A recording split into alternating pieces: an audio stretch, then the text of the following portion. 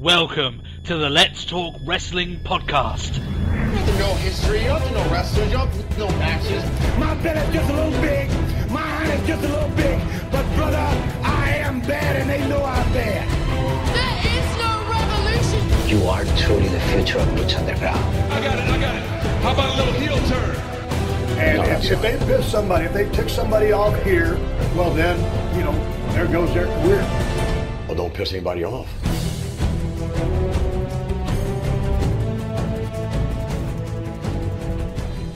Hello everyone and welcome to the Let's Talk Wrestling podcast. The wrestling podcast will review Monday Night Raw and give all of you beautiful people the wrestling news of the week, which includes lots of Hall of Fames and injury stuff, yes, and including announcements for this very show. This is going to be a packed motherfucking show this week. Oh yes, right off the board, that is Turbo Tony swearing at you right at the beginning of this show, just to let you guys know what kind of show this is. But I'm not alone, and I am with a man who is feeling just as patriotic as I am that England won the Six Nations rugby tournament. It's Matt Marsander. That's fine, and we can not be like JBL and keep going on about it. Because sports references, Matt, sports references. Sports reference. Yes. Local team, sports reference. Exactly. How you been doing this week? Yeah, not been too bad. Yeah. It's been, I don't know why, I seem to have quite struggled this week. Yeah, St. Paddy's Day put my schedule out of whack. Well, that's fine for you. That don't count for shit to me. Yeah. Well, you know, like, everyone knows here I do the Lucha reviews normally on a Thursday, but, like, that just wasn't going to happen, you know, but... Well, I almost hit a point where I was like, I'm not going to be able to get Raw watched. I finished watching Raw half an hour ago. Oh, well, it's fresh in the mind for you then, so there's that. That's it. I got too busy. I was like, do I watch Raw or do I watch Lucha? Well, Lucha indeed. Oh, yeah. Everyone, just as a bit of a FYI, you need to catch Lucha Underground next week. Aztec Warfare, it's going to be amazing. There's literally nothing else to say about that. But if you want to catch my thoughts on that, then obviously you can catch that on the Lucha Underground review that we do every single week on this channel. Another reason for them to subscribe, Matt, to this awesome channel of awesomeness. Like they need other reasons. That's right. We'll do our plugs and then we'll procrastinate with a few announcements and what we've been doing throughout the week, and then obviously we get into that wrestling talk that I know you guys are so interested in. Of course, if you guys want to interact with us, I think Facebook is the best way to do that. It is facebook.com/Let's Talk Wrestling Podcast. We, of course, do have a Twitter account, and that Twitter account is... @TalkWrestlePod. It is indeed. And that's the place that you can send us any of your tweets and contact Matt directly and let him know all the things that you did on St. Patrick's Day, and he won't care. So, there you go. I can already tell you what the response is going to be. Still doesn't mean you shouldn't do it. And of course, if you guys want to send us any private emails, any audio questions that you might want to be featured, you could be the first, technically. Then it is Let's Talk Wrestling Podcast @gmail.com. All those links are in the description below. And of course, if you want to leave any questions to be featured on this show, then the comment section and all those social media go-to places is just as good as well. So, with all that aside, we have an announcement to make on this show, and Matt, it's one of yours. Do you remember this announcement, first of all? I'm guessing your silence is a no. Could it be my upcoming holiday? No. Oh, actually, no, we should probably talk about that as well, actually. Then I don't know. Okay, well, I'll tell you what, we'll talk about that, and then I'll make the big announcement for you. Because you probably don't know what I'm talking about, but still. Matt, just drop me and leave me in the lurch then. Yeah. Well, you do know what we're talking about, but we'll get there in a minute, Matt. We'll get there in a minute, okay? All right. Yeah, you're coming over here so we can do our WrestleMania review side by side, our live review. We're going to be doing it right next to each other, no over Skype or anything like that. So you're coming over. That means you'll have plenty of like, we've got so much recording to do over the course of that week, and learning today that, like, NXT TakeOver Dallas isn't on a Wednesday, it's on a Friday, is completely ruined, like, the schedule I've had in place for about 2 months for WrestleMania. So. This is what that will be. Crap. Literally, my best laid plans just completely annihilated in one fail swoop of me not knowing when TakeOver was, right? So, interesting there. But we'll get it all sorted out, Matt. We always do. We always get it. We will find a way. And, of course, what it may look like is we might end up having to do our TakeOver Dallas review after the WrestleMania review sometime. When Matt is over here, we'll get it done. We'll get it out there. It's just we've got a lot of content to put out that week. We're very aware of just swarming you guys with it. Talking of WrestleMania, Matt, going to that big announcement that I was hinting at before you didn't exactly catch my assist there. WrestleMania will be the very last pay-per-view review that I host here on this show. Ah, yes. Now, Matt, would you like to tell them who is the new host of the pay-per-view reviews? I know, some guy. Namely me. Yeah! Yeah, they've been asking for it, Matt. They've been saying push, Matt. Or we've been hearing lots of good feedback from your Fastlane review. That's it. I've been pushed. Yeah, you saved me from my illness, and I gave you one opportunity to usurp me, and looks like you'd done the job. So yeah, Matt will be hosting. I'm still going to be there for the pay-per-view reviews, but I'm not hosting the show. I won't be in the driver's seat, shall we say. It's going to be Matt's domain going forward, so you're looking forward to that. Indeed I am. Yeah. Well, how are you going to make the show better under your stewardship, Matt? How are you going to... Oh, I can't get it away now. No? Is it, you got too many plans up your sleeve that you That's don't... it. Okay. You want Ace in the sleeve and all that. Okay. Talking of keeping things up the sleeve, Matt, I have a new segment here on this show that's going to air right now. Okay. Well, I say air right now. It's on this episode, right? Yeah. It's going to take place just after the fan feedback. And Matt, this segment is all about you.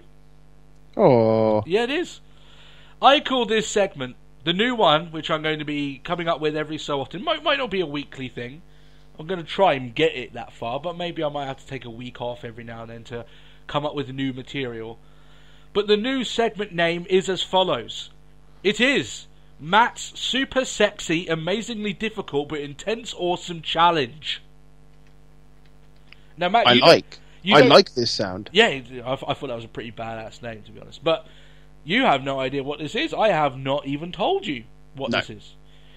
Well, Matt, on an occasion, I'm going to test your wrestling knowledge here on this show. And if you get 5 questions out of 5, then who knows? Maybe down the line, once the show starts kicking off and this becomes like a big deal, maybe you can start winning our fans some extra stuff right here. That may be good. But maybe until we get that set up, I'm still going to test your knowledge and stuff like this, okay?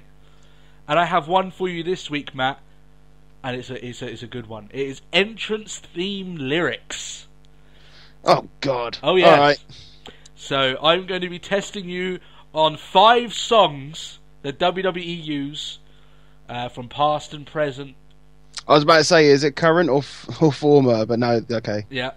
And you need to get all 5 correct. So okay. That's coming in just after the fan feedback. And we got some interesting news. We also got the Raw review. And we got our draft that we're doing that we put off last week. We've got that ready. We're doing it this week. That's true.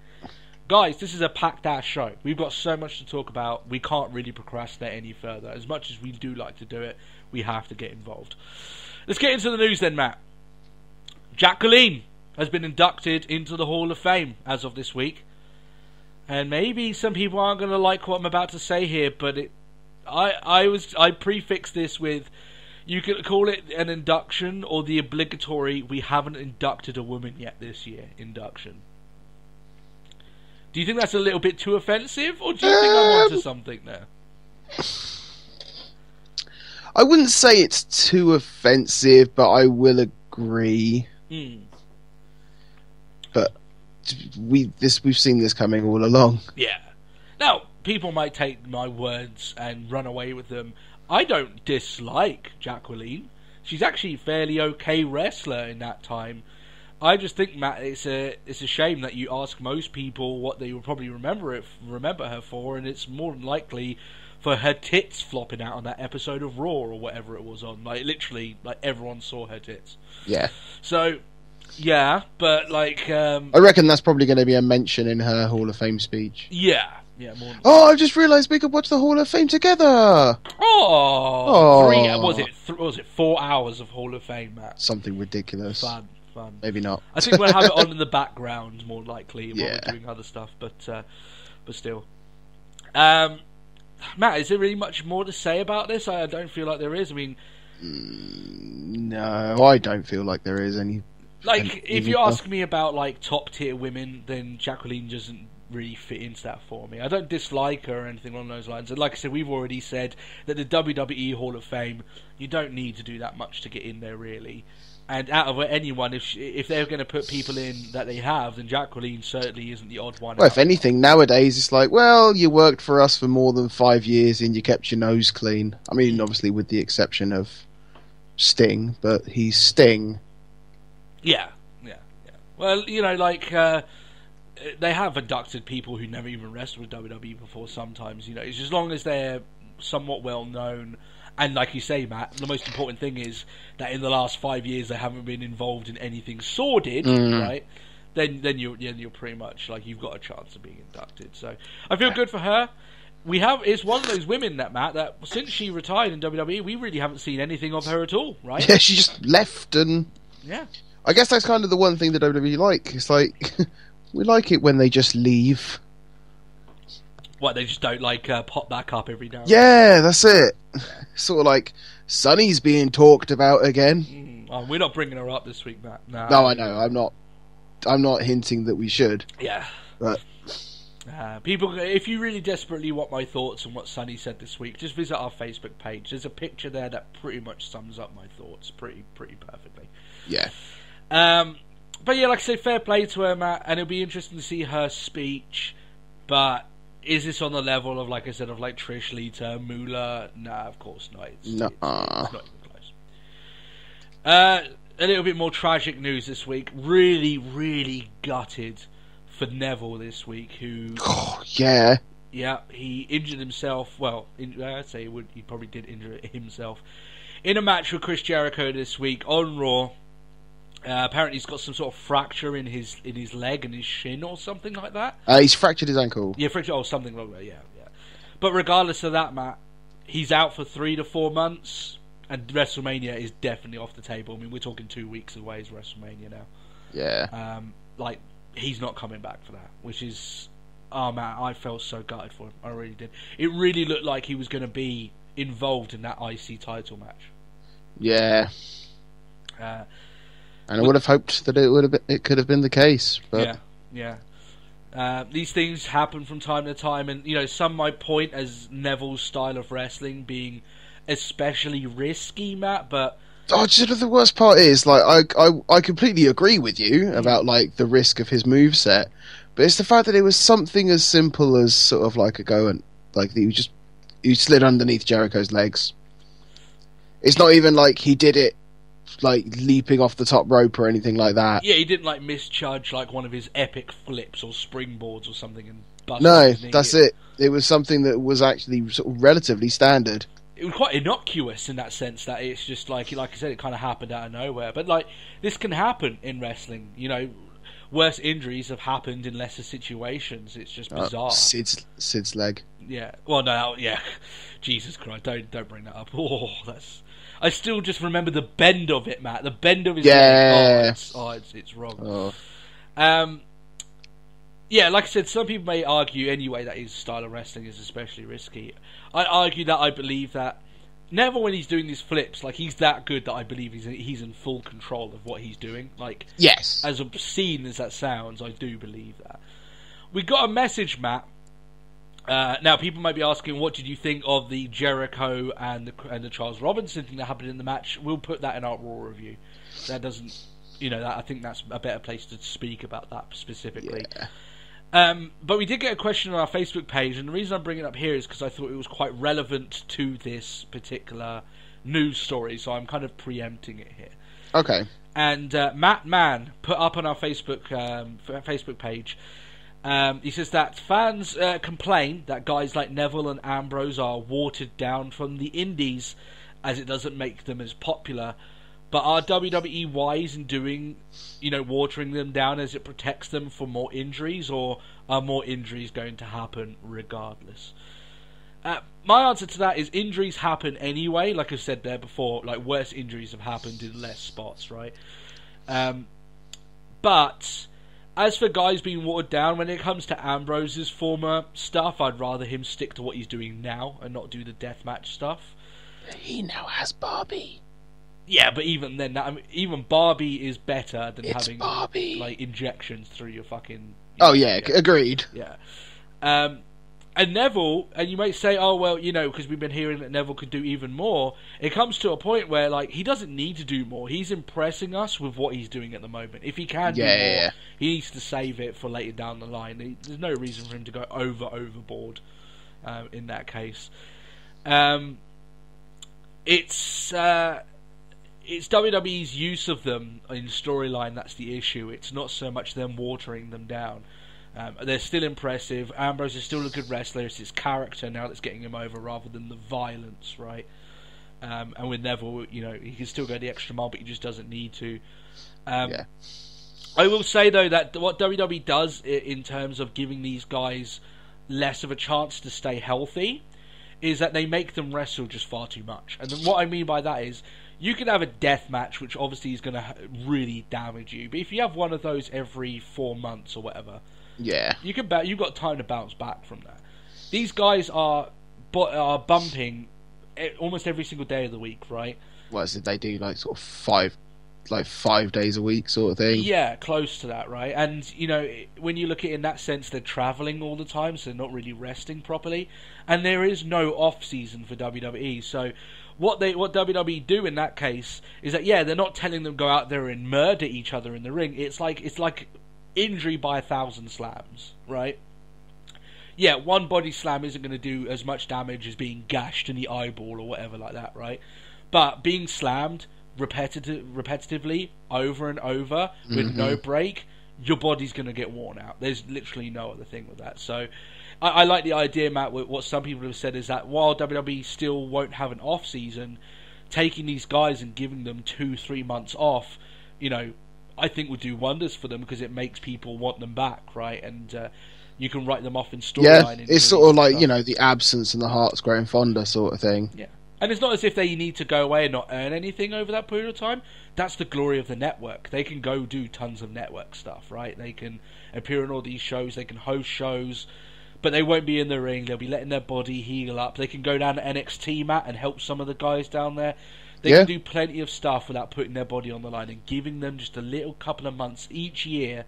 I'm sure you get much more longevity out of these guys going forward, but that's my opinion on it there. And we'll talk about a little bit more about the Jericho and Charles Robinson thing, and whether or not me or Matt believe which one is right in that little scuffle that they had. But we'll talk about that at the Raw review. Now, Matt, I have to say that my top 9 Hulk Hogan jokes last week were good, but not nearly as good as the responses back that we got from our fans. Oh my god, you guys are fucking hilarious. I literally cannot say it. Matt, did you see some of these responses? I haven't, no. Like one of them was Hogan's renamed his Dick and Balls the Mega Powers, right? There was a couple of other just absolutely great ones. Guys, I was expecting, like, maybe even for a few of you to maybe even copy some of my jokes just to get your questions out there.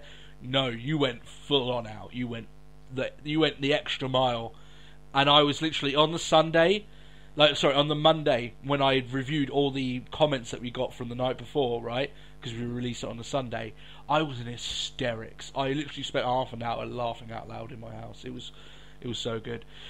But Hogan, Matt, what's it what they say? The one who laughs last laughs loudest. That's right. And Hogan is certainly laughing now. He has won his lawsuit against Gawker for the fee of over $110 million. Wow. Okay.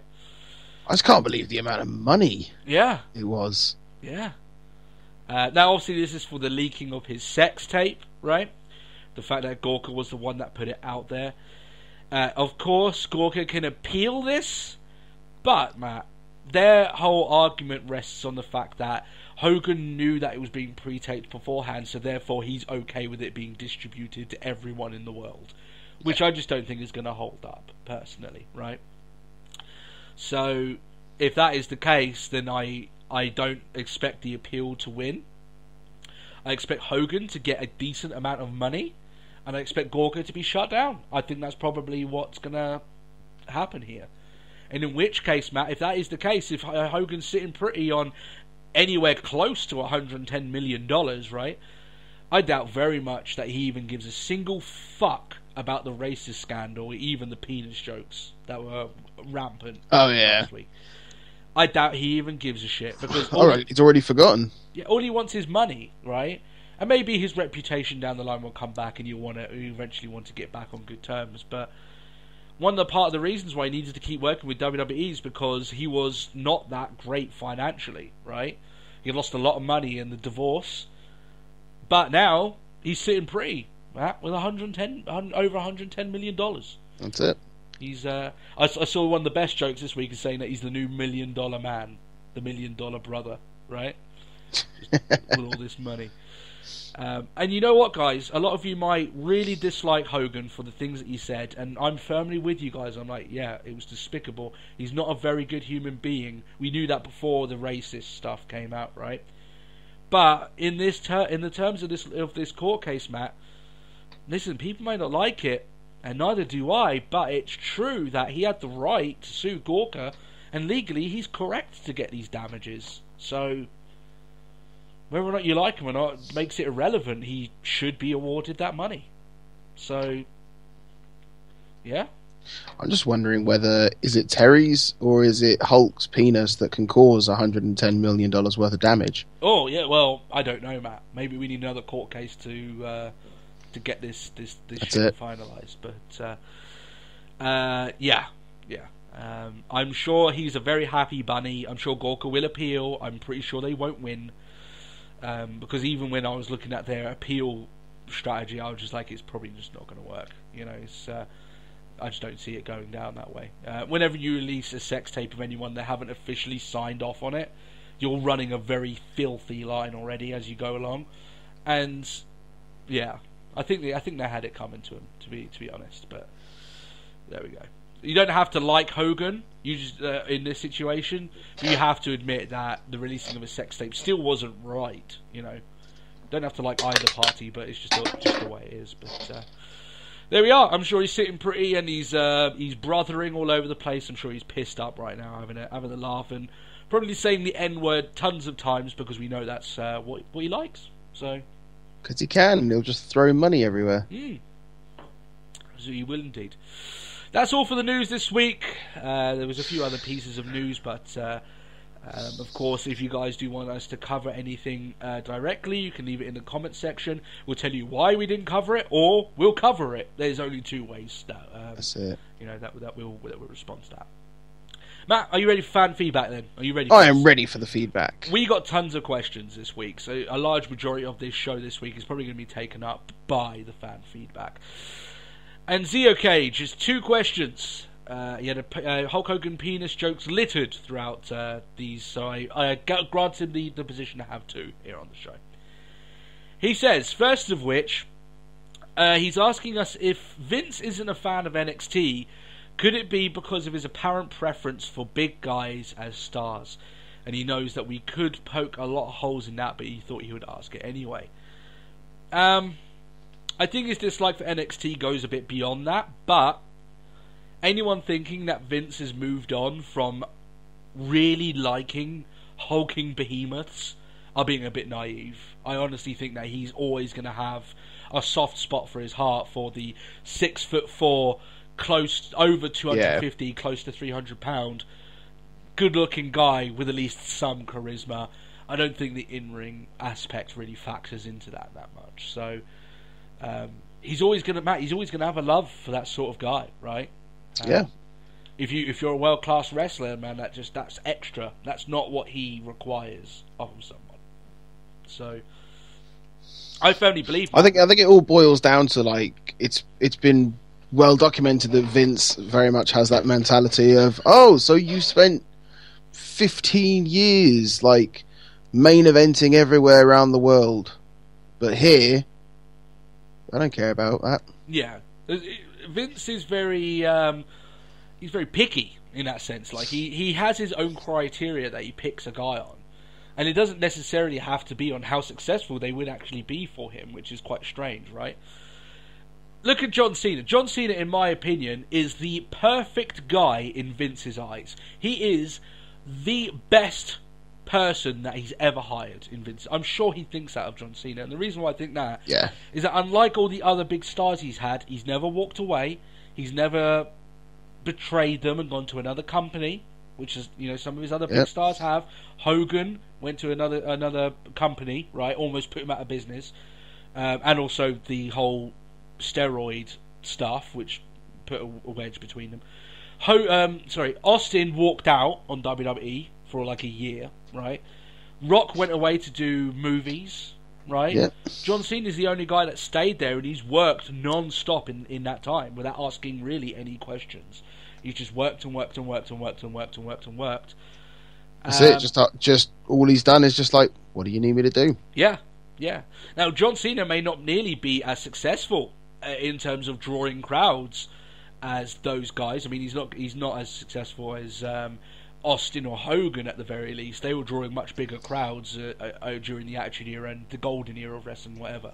Yeah. But I honestly think that Vince looks at Cena and is like, if I could clone this guy, take him back 20 years and start all over again, I would fucking love to do it. Because I think, honestly, he loves John Cena. He's always had a predisposition towards muscled up 300-pounders. He tried to push Ahmed Johnson. Ahmed Johnson wasn't very, very good, and soon he realised that and had to accept it. He gives a lot more to people that look a certain way. Look at Lashley. That's a good example as well. Like, he wanted Lashley to become huge, right? But then Lashley ended up leaving, right, and going to other places. Yeah. Let me put this another way. If you're a new wrestler getting into WWE, if you're over 6'4" and you're over 250 pounds, you're decent looking and you're chiseled out of granite, right? You've got a certain amount of charisma, then you've got a lot of the boxes ticked for you. You being a world-class wrestler will not hold you back in that sense, because Vince will be like, well, I can teach you that, but I can't make you into a 6'4", 250-pound guy. I can't do that. Yeah. So if you come to me with that and you've got some charisma, you've got the golden smile, Matt, then yes, you are going to be treated differently. But in terms of of him not being a fan of NXT, I just think he looks at NXT as the minor leagues. He's convinced himself of that. I think a lot of it comes down to just sort of like, it's not my brand. Yeah. And he's always looking at it, Matt, as raw as the baby, and yeah, sure, everyone's like into this NXT thing, but it's just a phase or whatever, and along those lines. I'm sure he's always going to feel that way because he's not involved in it. I think that's the main thing of it there. So apparently there's been a little conflict between, well, some reports have said there's been conflict between Triple H and Vince about that, but still. His other question is, how would we have booked the show with the thought track that, booked WrestleMania with the thought track that WWE didn't have any injuries, that all the injuries they had were off the cards. Everyone was 100% healthy. I've run down my list, Matt, what I probably would have done, and this is just off the top of my head. I definitely would have gone with Sting versus Taker, right, with maybe Sting being... with no injuries, yeah. Yeah, no injuries. And like I said, that match would not be for the future. Oh, that's one thing you forgot on the news, actually. Go on. Apparently that's it for Sting. Oh, yeah. I'm sure WWE will put out a more strong statement about that. Yeah, that's it. That match would not have the same stipulation as it currently has. That's just a Legends match between the two of them, and if you want to say one of them's going to retire afterwards, then that's fine. I probably would have gone with a triple threat match for the title with Reigns, Ambrose and Rollins. The Shield having their triple threat title match, probably with Ambrose winning it. Rollins going in as champion.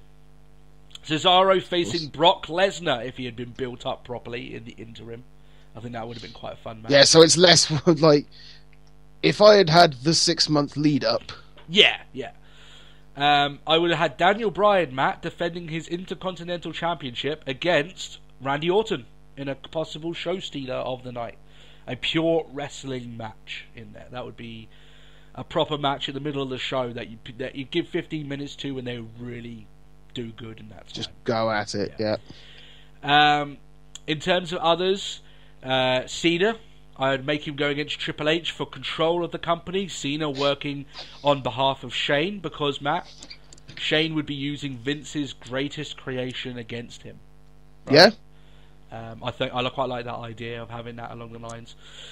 But then I would kind of argue and go... Like, can I carry on? Go on. No, go on. I was going to say, I'd kind of argue, because then you could have Cena versus Taker. But you just have to have Sting somewhere. On those no, I know. Yeah. No, because that's still like it's still like Vince's two greatest creations going battle. Yeah. Not that I would put, like Cena down as a greatest creation, as one of the greatest, but you know. Well, Vince will certainly see it that way anyway. But yeah.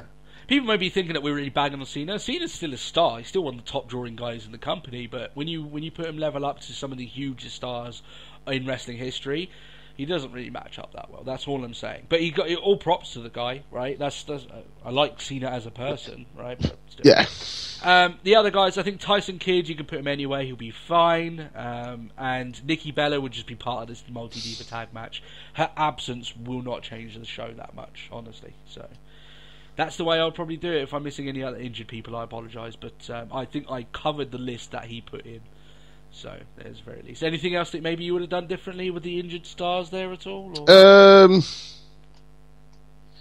No, not necessarily. I mean, like I said, I'd probably have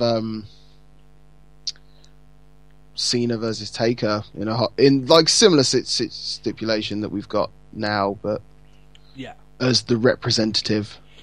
Okay, yeah. I still think that's still a good storyline, what they're going with Shane, so yeah, still do that, but the way I would do it is just have it Triple H defending his right to own the company and having Cena. Yeah. That's the way I would do it. Cameron Hutton asks if we see a double turn at WrestleMania against Triple H and Roman Reigns. This is a great idea, but I don't think it's going to happen.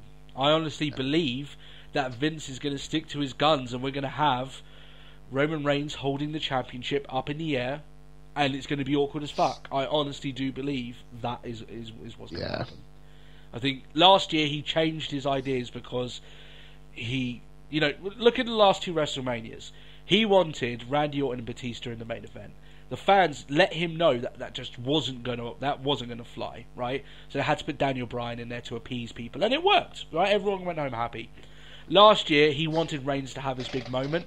They were kind of going against him, so they had to agree at the last moment to have Rollins cash in the championship and then basically have Mania finish in that style. I think he's going to be like, well, I've acquiesced 2 years in a row. I'm not going to do it this time. I need Reigns to have his WrestleMania moment. But with that track of thought there, Matt, he's not going to have his WrestleMania moment because people are going to be booing the shit out of him while he's doing it. So, I don't know. I actually think, Matt, there's a good chance that they're going to have this title match happen earlier on the night. I don't think this title match is going to end the show. No? I'm starting to get that feeling. Yep. I think that Shane and Taker's going to finish the show.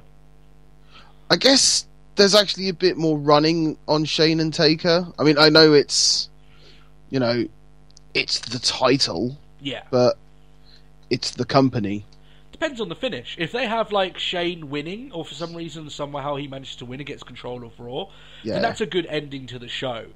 And I know they think that Reigns winning the title would be a good ending to the show, but they must know by now that he's going to get booed to fuck, right? They're going to get really on his back for winning that title. So, yeah, the double turn would be interesting.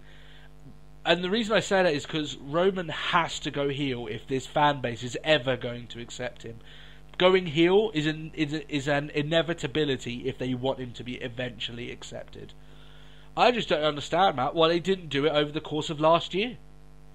Because they didn't think about it. Yeah, they could, like, my original Unfortunately. plan was after WrestleMania, he goes heel, right? And he spends a good 9 months being a heel, right? Because that's what Rock did, right? And everything worked out for The Rock. People loved The Rock for being a heel so much that he just became face. You know? That's it. Austin, when he first came out, was a heel character. Up until he wrestled Bret Hart, and they did the double turn at WrestleMania 13, one of the best double turns in history. So, just keeping this guy... And to be fair, one of just the best WrestleMania matches. Yeah, in my opinion, the greatest one, but still. But if they don't do it, Matt, and they insist on giving him the John Cena treatment, which is just he's face, we give him victory, championship after championship. Why don't you like him? Yeah, they're going to have the rest of his career of him being booed in certain cities and at WrestleMania for the rest of his career. And I think that's a real shame where they could just say, look, 9 months, we've got Ambrose as our top face, you're going to be our top heel. We're going to make you a fucking arsehole, right? And you're going to go out there and you're going to beat people up and people won't like it. And you know what? If people start cheering you for it, then we'll just keep you that way because that's what we want anyway, really, isn't it? So... Yeah. I don't know. I think it's like, I don't care as long as someone cheers you. Yeah. But yeah, I think the double turn is a great idea. I don't see it happening. Like, the very idea of them trying to make Triple H face as well after everything... I don't know. I mean, he's being cheered now anyway, so maybe. I don't know. Billy McGee asks if Finn Balor will become WWE Champion at any point. I think the short part of this, Matt, is I'm not entirely sure now if anyone from NXT is going to get that shot, but I think if anyone would, it probably would be Balor. That's my opinion. Yeah. So I don't know. I'd probably go yes, but not anytime soon. You reckon so? Yeah. Yeah, I reckon it will be when Trips has control. Oh really? Yeah. Okay. I honestly think you got the caveat here as well, Matt, with the fact that he's been very vocal. Balor, more than anyone, has been extremely vocal about that. He wants to stay NXT. Yeah. No one else has been that public with his needs to stay in NXT and him being champion and raising the awareness of that brand. But Matt, if he goes onto that main roster, he's going to sell a lot of good merchandise. If he gets good responses and the stars start aligning, puts money in Vince's pocket through that merchandise sale, which I'm sure he will do, then he's going to have a better chance than most people. The only other person I think probably has a better chance is probably Apollo Crews, because he is the sort of guy that Vince, man, he would get behind. Yeah. Apollo Crews is definitely the sort of guy Vince is interested in. But at the very least, I can agree, because I think that Crews has got a lot to offer. And I said before that I honestly think this guy has got massive potential if he can figure out some of the more deficiencies in his overall charisma and psychology. I don't think his ring psychology is nearly as good as what some people think it is. I think that's a glaring problem in his overall package is his ring psychology. You should just sit down with Jake the Snake and just listen to tons of shit for about a week from Jake the Snake, and that should be able to school him up. But still. I know we covered that. He also brings up stories of an unnamed WWE superstar handing in their notice, and then a possible announcement for a UK WWE Network special.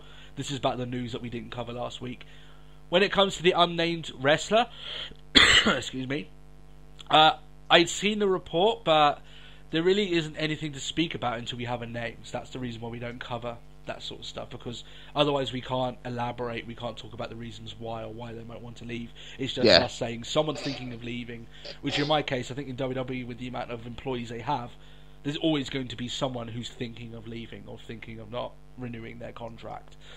So I think we kind of stay clear of stuff as vague as that. And the UK Network special, Matt, I didn't catch any news of this personally. Did you?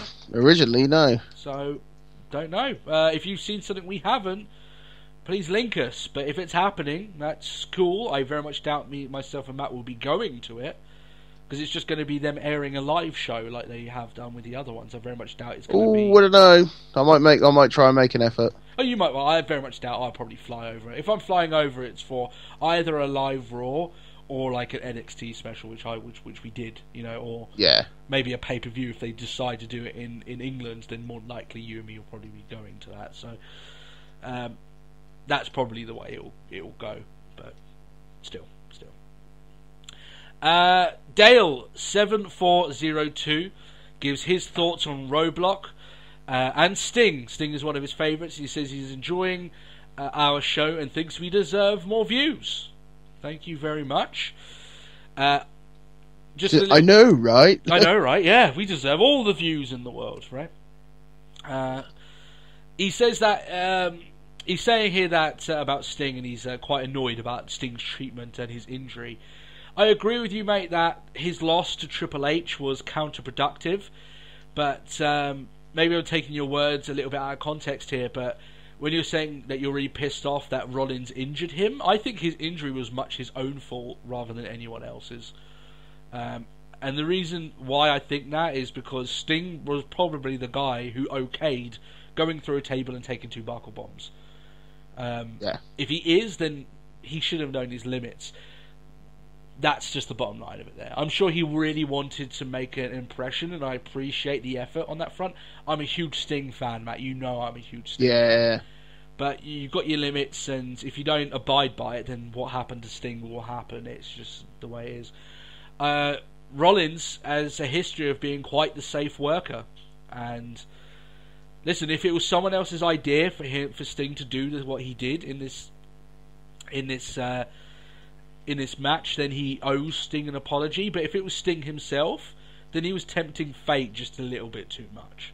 So I certainly don't blame Rollins for him being injured at all. I really don't. I either put that down to Sting, or I put that down to whoever came up with the idea. But still, it's even Sting. Sting should have said, "Look, I will do this and this and this, but this is going to be too wear and tear on me." Right? Yeah. Maybe that's a bit much. Yeah, I don't think it's right to put the blame on Rollins.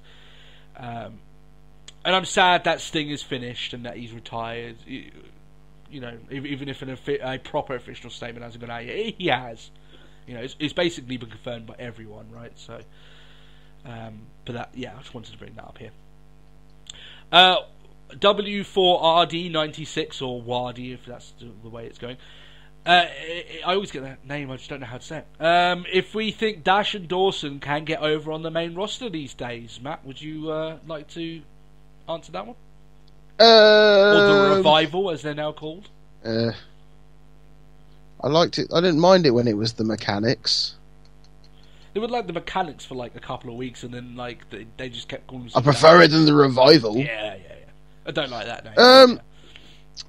I think they could get over, but in a similar thread to how Kid and Cesaro got over. Okay. Like, less the fact that they are a charismatic team, just more the fact that they are damn good. Like, they're a damn good team. I get you. I don't think they'll have as much selling points as Cesaro and Kid have. I think Cesaro and Kid are just far superior in the ring. Yeah, but it's like I'm sort of like comparing them sort of similar to like in a sort of like the Enzo and Cass sort of thing. Like, they're the charisma, like they're the entertaining team. Yeah. I think it's I think they have a decent chance, but I think anyone who's getting... If you ask this question about anyone in NXT and whether they can get over to the main roster, I think you have to bring up the case of Tyler Breeze. I think you have to bring up a guy who had a gimmick that could work, someone who we knew and was proven could wrestle at a very high level, right? Just going to the main roster, and I'm going to say it right now, I don't like using this word too much because people overuse it, but he was buried. Absolutely, he was buried. And they'd be in a tag division with guys more established, and they just don't seem interested in helping newer talent get into that fold. That's the only thing I can say about it, really. You know, if you look at the Ascension, right? Oh, no, let's not talk about the Ascension. It still stings. Yeah. I mean, for what it's worth, and maybe I'm in the minority here, I do think Dash and Dawson are better as a team than the Ascension. I think the Ascension were helped by great booking for them in NXT. Yeah, agreed. But still, I don't think that's going to stop the main roster and the management looking at them in very much the same way as they did the Ascension and having these guys just basically glorified jobbers. And there's a very likely the chance that will happen. So it's I think I'll tell you what's hard for these guys if they're thinking about if they really want to get called up and they really want to make an impact on the main roster.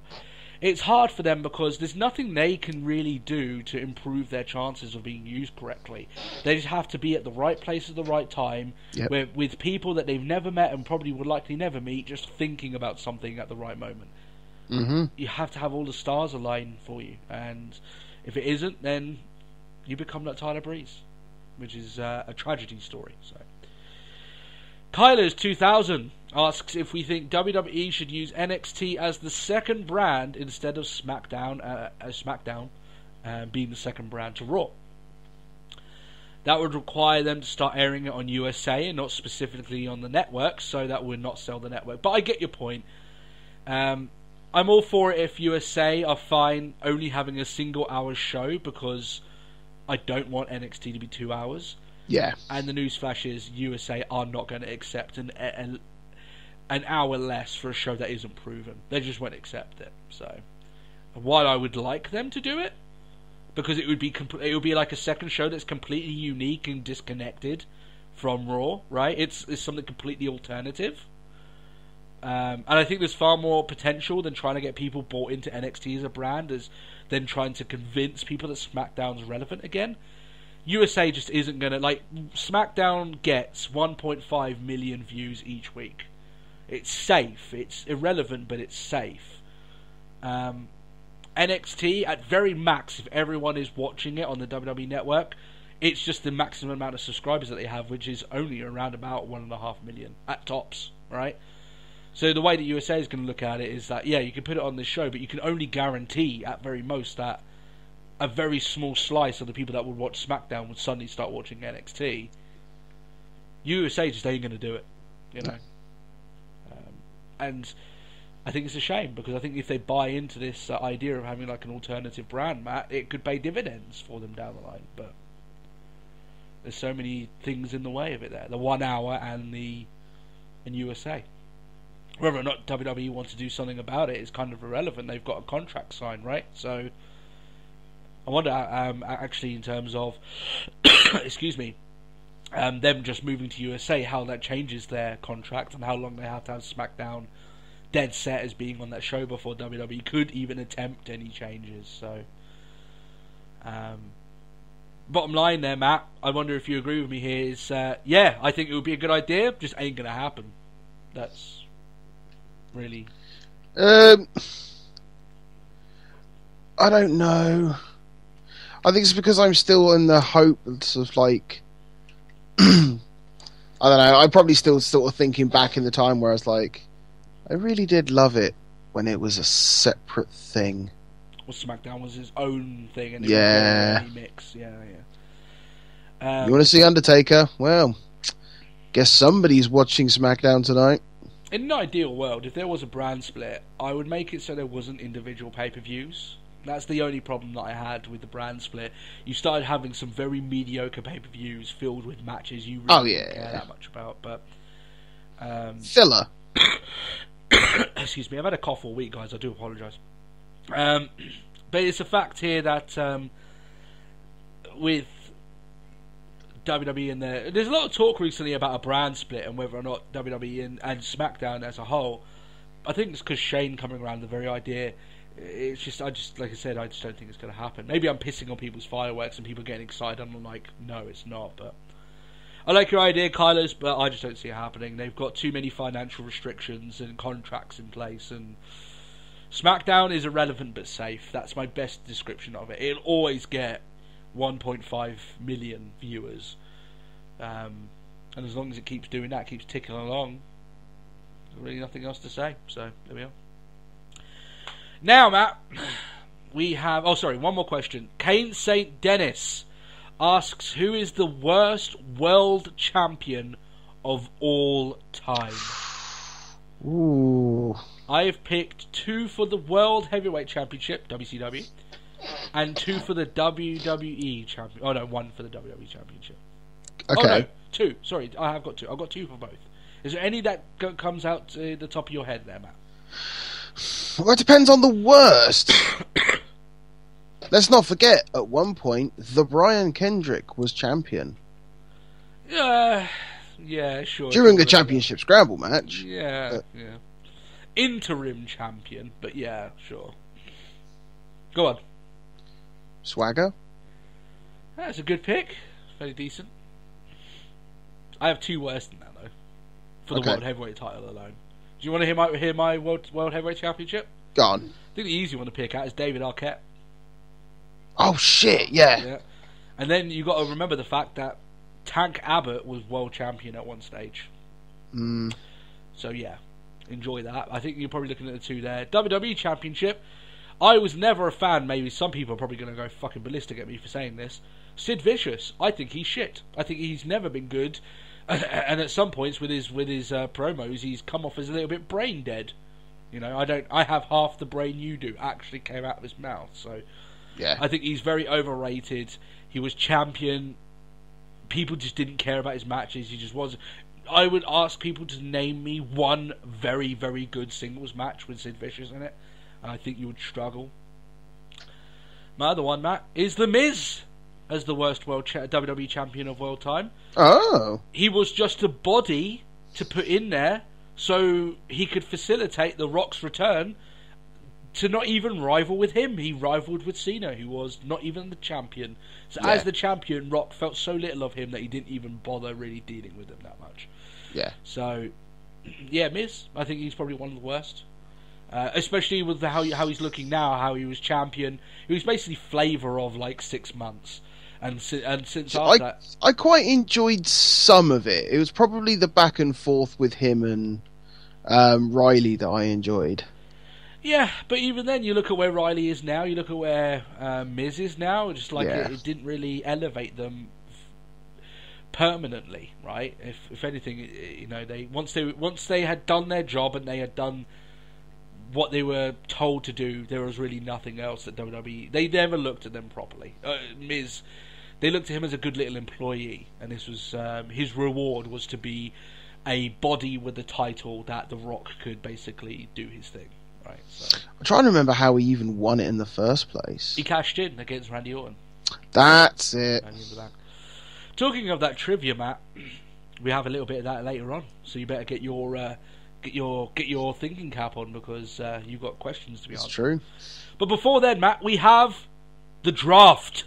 Actually, I have a question. Okay, do tell. I very much apologise for this. Okay. I didn't get a single notification of it on my phone or anything. But it's about 2 weeks old. Okay. 3rd of March. Sure. Prajay, I apologise. He wonders if he's the only one who is loving Tom Phillips on commentary on NXT. What do you think, Matt? Tom Phillips on NXT? I quite enjoy Tom Phillips on NXT. Oh, you do? I do. I think it's pretty. I think he fills a good role. I mean, we're not going to get like Byron and all that lot on there anymore, where we could have the wonderful sort of interactions that we used to get. But then obviously Kevin Owens isn't on Raw anymore. Yeah. It isn't on NXT anymore. Yeah. I don't mind him. I quite like Tom Phillips on it. I'm going to completely and utterly disagree with you. I actually think that his commentary is pretty bad. I actually think he's bringing Corey Graves down. Personally, I honestly thought that I was willing to give him a chance, but when I keep listening to him, it's a different dynamic on commentary. I think Rich Brennan was better. That's my personal opinion. With Tom Phillips, he's got. It's not even that he's so bad, right? I just don't. It just doesn't work that well for me. I just don't. enjoy the chemistry that he has with Corey Graves that well. I thought that honestly, the group that they had before, I think, was doing a really good job. I think a lot of that had to do with Rich Brennan doing a really good job and Corey Graves. Now, either it's Corey Graves kind of resting on his laurels a bit, but I don't think he's been that good recently, and that's been alongside him doing the commentary with Tom Phillips. So I have to say that no, I'm not a big fan of what they're doing at the moment, but that's just me. So yeah, you've divided us there. So there you are. Any other questions from Twitter, Matt, while you're on there? That's it. That's it. So of course you can send us through. Excuse me. Any social media stuff and all that lot. So now, definitely without any further questions, now we have our draft. Indeed. Are you taking Raw or SmackDown, Matt? I believe I was taking SmackDown. Okay, I'll take Raw. And you get the second pick. We're going to do 10 each, like they did in the original one. And the rules are as follows. You can draft champions. If that champion is part of a group, then you draft that group the same way that they did the original. Okay, so we're going with the whole if I pick Sheamus, I get the entire nation. No, they have to be champions that are part of a group. Okay, if with Big E, I get Kofi. Yeah, you get the entire New Day, right? Yeah. So, cool. And it's obviously on the same thing that those titles will be defended on. They will be defended. They can be defended on both shows, but they're primarily belonging to that brand. They perform regularly on whatever one they've been picked on. Yeah. Apart from that, there's 10 and no injuries. You can choose part-time guys, but obviously you have to put that in perspective that you can't pick all part-time guys and not actually have a roster to wrestle. But that's down to us. So Matt, I'm going first. Yep. With my number 1 draft pick, I draft Seth Rollins. Okay. A very fine choice. Mm-hmm. Who do you go as number 1? My number 1 choice is Cesaro. Cesaro! Wow, okay, alright. My number 2 choice, John Cena. KO. Kevin Owens. Mm-hmm. My number 3, AJ Styles. I got AJ. Oh, yeah. How'd you like that? Fair enough. Okay. Sami Zayn. Sami Zayn. Dean Ambrose is my number 4 pick.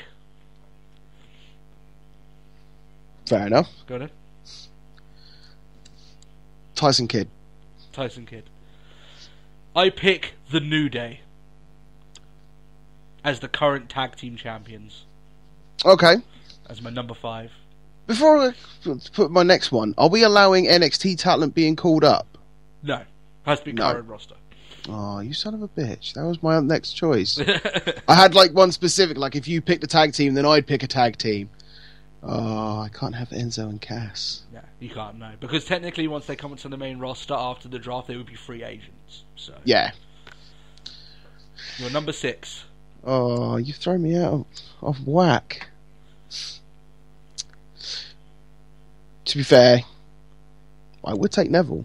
Neville. He was one of mine, actually. My number 6 is Brock Lesnar. Fair enough. The Lucha Dragons. As number 7. Mm-hmm.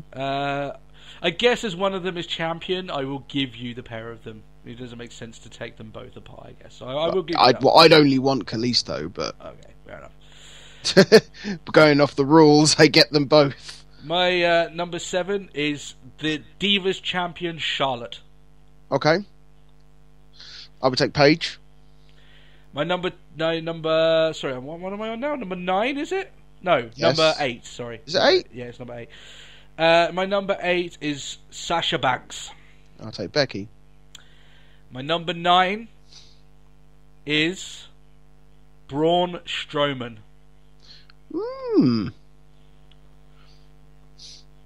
Fair enough. Mm-hmm. Your number 9. My number 9. Oh, you've already taken quite a few off my list.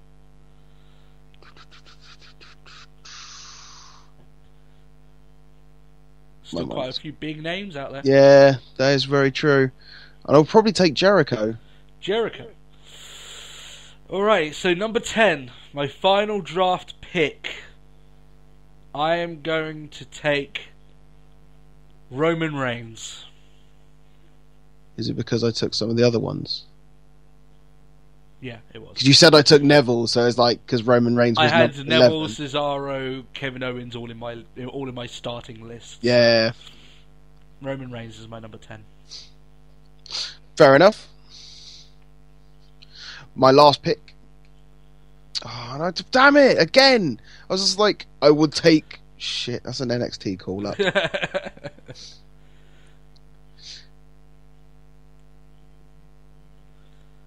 Got any idea? I don't know. There's a few big ones even in my list that you could still take. I had a plan for my SmackDown. You're going to make it the clear alternative. I'll take it back to, like, Good Glory when Heyman ran it days. Like, why do you want the little people? Because they're amazing? Look! Oh, my final. Do you know what? Sandow. Sandow is number 10. So you would pass up Bray Wyatt, Dolph Ziggler, and Bubba Ray was actually in my list as well. Fair enough. So that is our list. I have to say that I've got all the Shield guys. Yep. I have John Cena, Brock Lesnar. I had the tag team champions, The New Day. I think I might have got this one. But it's down to the fans to decide. I'll put up a poll or something and it will link up on that. Yeah, it's like on face value. Give mine time. Yeah. It's that whole dream. It's a dream booking scenario. Yeah, that's it. I'm quite surprised. I mean, Cesaro was in my list, but he was my number 9, not my number 1. So I'd make him my champion. Yeah. Oh, really? Okay. Well, I've got AJ Styles as well on my roster. Just want to add that in there as well. So I know. So yeah, there's our draft, guys. You guys can decide which one had the better one, and then we can go from there.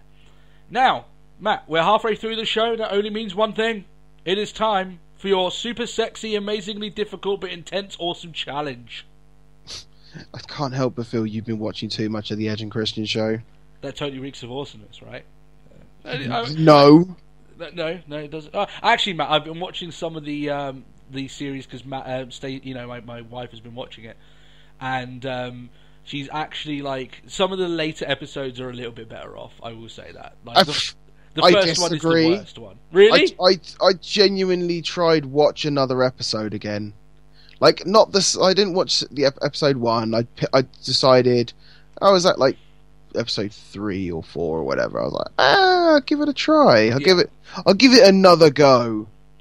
And no, I got less time into this episode than I had in the previous time. Oh wow! I thought the first episode was probably the weakest episode they did. I could not give 2 fucks about this show. Oh really? Okay.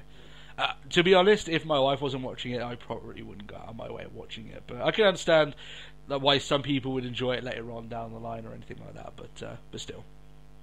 Anyway, Matt, you're procrastinating because you're afraid of getting these questions wrong. Okay. Questions, but this challenge this week is entrance theme lyrics. Now, I was thinking of maybe putting up like entrance theme musics, but that is a copyright nightmare, and I have no intention of doing that. So, yep, the lyrics will have to suffice. This is your first challenge. I will say a couple of lines from a song. Okay.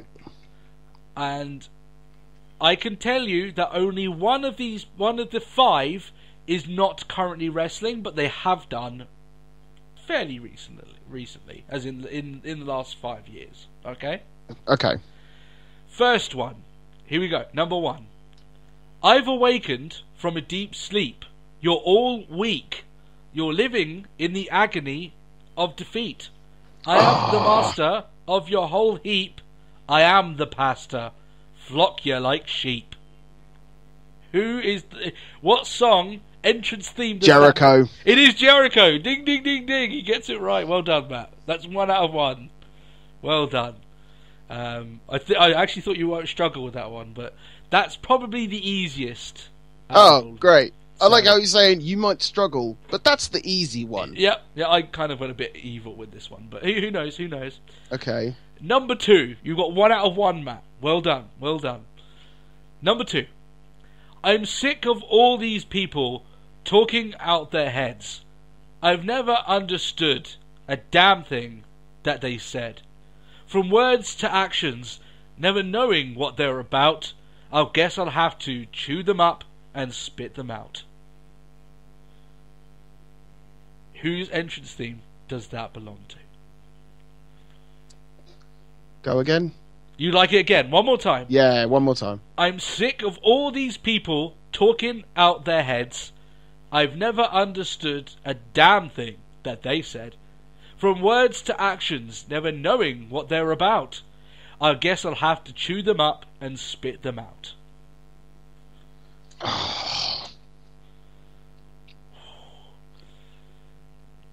Do you take a wild guess? Ziggler? It is not Dolph Ziggler. Is it Riley? It is not Riley. Oh, whose is it? Well, you've got it wrong now, so I can tell you. It's Batista. Dave Batista. You may remember Saliva singing it in his theme song. Yes. Well, you failed this week, Matt. You didn't get all 5 right, but we're going to Oh, continue come on. anyway. What was... Well, just give me the next one. I'm going to give you all of them anyway. Oh, okay. So the next one, they only get harder, in my opinion, but here we go. Had the weight of the world on my shoulders, felt like a lion in a room full of vultures. Tried to slow me up, but the bird got focused. No shine, but the world still noticed. Now I'm about to earn this. I would not know this, personally. Do you have any clue whatsoever? The lyrics make me want to say Wyatt. Is there any... Oh, there is actually lyrics in that song. I didn't even realise. But no, it's not the Wyatts, no. It's not the Wyatts. I'll give you one more guess. Any others?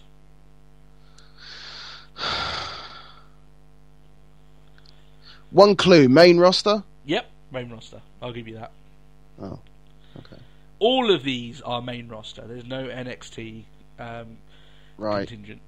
Okay, so I wasted a guess on Alex Riley then. Yeah.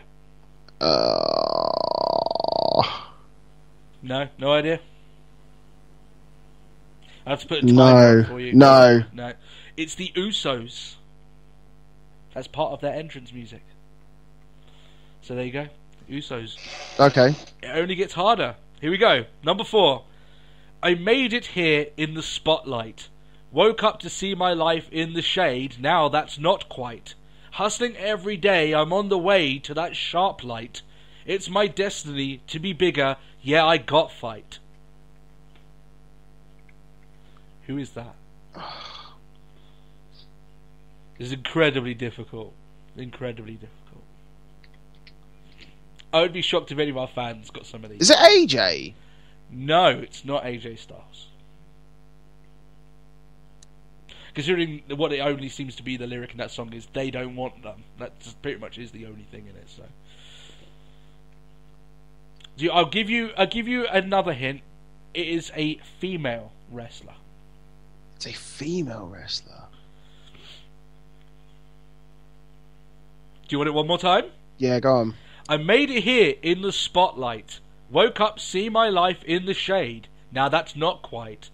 Hustling every day. I'm on my way to that sharp Naomi. light. No, it's not. Oh, I was so confident. It is Sasha Banks. There you are.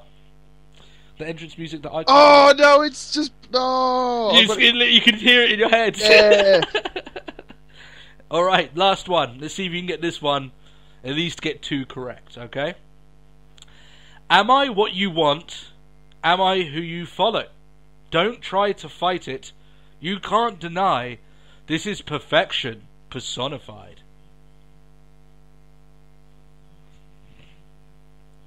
Think you might get this one. Think you might. Do you want it one more time? Yeah. Alright. Am I what you want? Am I who you follow? Don't try to fight it. You can't deny. This is perfection personified. The only person I could think of doesn't have lyrics in their entrance. I like that you've got so quiet while you're thinking. I'm genuine. The worst part is I'm genuinely sort of thinking to myself, like, what about, like, you sort of like trying, you know how it's sort of like if I pair it up with sort of like yeah, I get you. the character. Perfection personified. Would you like a hint for this one to give you? I'll take a hint. It is a former NXT graduate.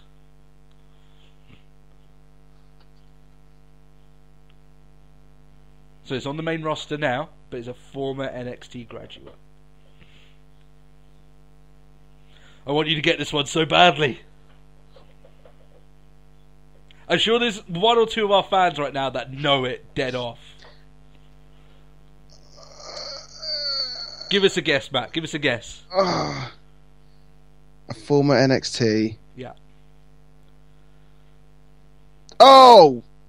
Big Breeze! Yeah, it is Tyler Breeze! Yay! Nice, you got it. Can you imagine? What I like about this challenge is that once you know what it is, you can hear the song with the lyrics. Yeah. In your head, so. Like just then where I felt like an absolute dick with Sasha Banks is what Sasha Banks. I would like you guys to give me your genuine thoughts of how many you got correct in the comment section below. There's a few here I probably wouldn't have got. The Usos one is probably the hardest. I don't think anyone would have got that one, to be honest. But maybe the other ones. I think Jericho probably the easiest. Matt, would you agree? Jericho is probably the easiest. It's hard. I was trying to speak it out away without from going. I am the master and I'm the best. Yeah. But the way that it goes kind of goes like that anyway. But yeah, Matt, you got 2 out of 5 in your very first super sexy, amazingly difficult, which it definitely was amazingly difficult, but intense, awesome challenge. 2 out of 5. Are you thinking that you might do better next time with a different challenge? I'd like to think so. All right. It can only get better. Next time is just plain old trivia for you. So you'll be able to get some wrestling trivia. We can test you and see whether you can get the clean sweep, shall we say. So there we are. Hope you guys enjoyed that as well. NXT report card. There is no one on the NXT report card this week, and you may be going, well, guys, you didn't do NXT report card last week. No, we didn't, but the difference is I have watched NXT this week. It's just a matter of actually trying to fit in the show. With the Raw review about to come up, Matt, we just don't have time for that. So. I haven't watched NXT this week. I decided I would watch a Horsewomen playlist and watch an old NXT match instead. Oh, okay, well, I can't exactly blame you for watching, their line of work. Sasha versus Becky. Yeah, which is a great match. A lot of this week on NXT was simply setting up some of the shows. It was like the first time they actually announced Sami Zayn and Nakamura. They announced Asuka versus Bayley in that match. They had a few other matches. They had Gargano up on the show and stuff like that. Speaking of that, have you seen the WWE video package that they put out for Nakamura? I did, yeah. It's pretty... really good. Yeah, like... just singing the praises of their video production side again. They're always just so good. They're so stellar when it comes to that. So, but yeah, I think NXT this week is a decent show. You've got some good wrestling there, and if you don't know any of the stuff for NXT and any of the matches or anything, then obviously this will be right up your alley because it sets up the card quite nicely.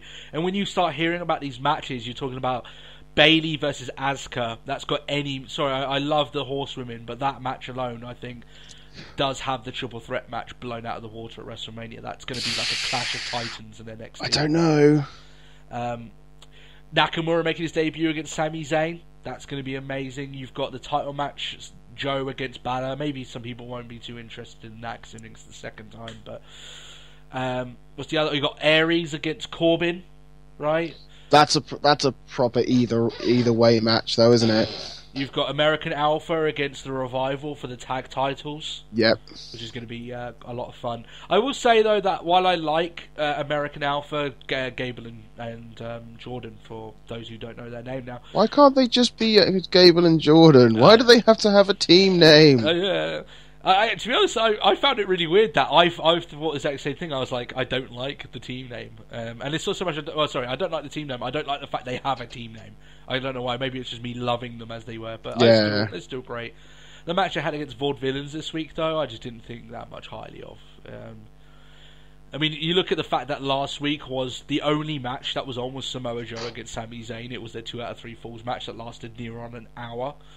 Yeah. And this week you had like a main event that was like for what we've seen on screen, it was less than 10 minutes. So, and like I said, the Vaudevillains, they're fine, and like, both these teams are okay. It's just that it just wasn't that particularly exciting for me. But still, there's still plenty of stuff to see up on NXT. It's still a good show each week, and the report card will be back soon. We will be doing that as normal. It's just things are so busy recently. That's the only reason. And with the super sexy, amazingly difficult but intense, awesome challenge, it's we're adding more and more segments onto the show and brings a bit of uniqueness to the show. It makes things a little bit more fresh. So there we are, then, Matt. All right then, Matt. It is time for our Raw review. Indeed. Fresh off of a Roadblock event that neither of us watched, and reinforced our thoughts that it wouldn't change any of the plans for WrestleMania. Do you know one thing I was really annoyed, actually? Like, I saw a little piece of Roadblock. I just didn't have the time to watch it all. Yeah. But, like, I saw on some online forum, like, some guy bitching. So, like, it just looked like a glorified house show. It's like, what the fuck do you expect? If it looked like a glorified house show, that's because it's a glorified house show. Yeah. That's exactly what it is. So it looks exactly what it is. I think it's because WWE started promoting it on like weekly Raw, actually, in terms of storylines. Maybe that got some people thinking it was a legitimate pay-per-view or anything like that. But no. If anything, having it a little bit different it was Beast. That's like Beast in the East was like that. Yeah. But nobody whinged about like, they didn't have a full Titantron. They had fucking Brock Lesnar on that one. Yeah. And you know what I liked about Beast in the East is that it gave you a different sort of atmosphere, right? At very least, at these live specials that they're doing, it's a different stage because they don't use the HD stage for it, right? Yeah. It looks different. One of the things I hate about the pay-per-views that they do nowadays is that it's the same stage over and over and over and over and over and over and over and over and over again. It gets very fucking boring. Really, it does. Like, we are only going to get a new one, like, for Mania. Yeah. No, they don't even do one for SummerSlam, which is their second biggest event of the year. They don't even do a change for SummerSlam. And I look at some of the sets that they used to use for SummerSlam, and I'm like, man, really cool. Not even just for SummerSlam, but like even just for some of the other, like we've gone on about this before, like, but like I'll always remember like Armageddon. Oh, the sets for those, yeah. I just distinctly remember like Kane walking through what was essentially looked like a ruined city. Yeah. Oh, Matt, what about the what was it now? They did like a Royal Rumble, but they did it all Roman style, so they had like the plinths up and everything. And as God, yeah. Oh, that was one of these... Or like even something as simple as Hell in a Cell, when you came out, you essentially walked out of, half of a cell. Yeah. That was the set they used when Daniel Bryan won the US title against Miz, actually, so I remember that one. Yeah. Yeah, there's some sets out there that are just amazing, but you just don't get them anymore, right? Some of the SummerSlam ones were great. I remember one time they had one, I think it was maybe 2007, 2008, I'm not entirely sure. But they had this screen, Matt, that kind of arced over the tops as the wrestlers were walking in. The screen is like above them, looking down at them, but it was arced and tilted. Oh, it was beautiful. It really was. It was so good. But or even something as simple as, you remember like Night of Champions? Yeah. Where there was just like that banner sign of every championship. Now, I couldn't give a fuck. Yeah, now there's nothing like that at all, right? And what's the other one I was thinking of there that was really good? I can't remember off the top of my head now what one I was thinking. It'll probably come back to me. But as you say there, Matt. Oh, sorry, Backlash, when they had the hanging, arcing steel things, which was still simple, but it was like the logo, the Backlash logo, the hooks, right? The hanging hooks. Yeah, like the meat hooks. Yeah, right? Yeah. Like, come on, that's not even hard, right? But still. You know it's bad, Matt, when the old SmackDown set looked more like amazing and over the top than the current set that they use for pay-per-views. Oh, what, the SmackDown Fist? Yeah, right. It looks more lash and over the top than Raw. Yeah. Oh, absolutely. It really does, but still. Well, we went on a tangent with that. Yeah. WWE has about 3 weeks, Matt, to build up Mania, 3 Raws, and how they build up the lower card and help some of their rivalries get off the ground. Well, I guess we're gonna find out right off now on the Raw review. This week's Raw emanated from Pittsburgh, Pennsylvania.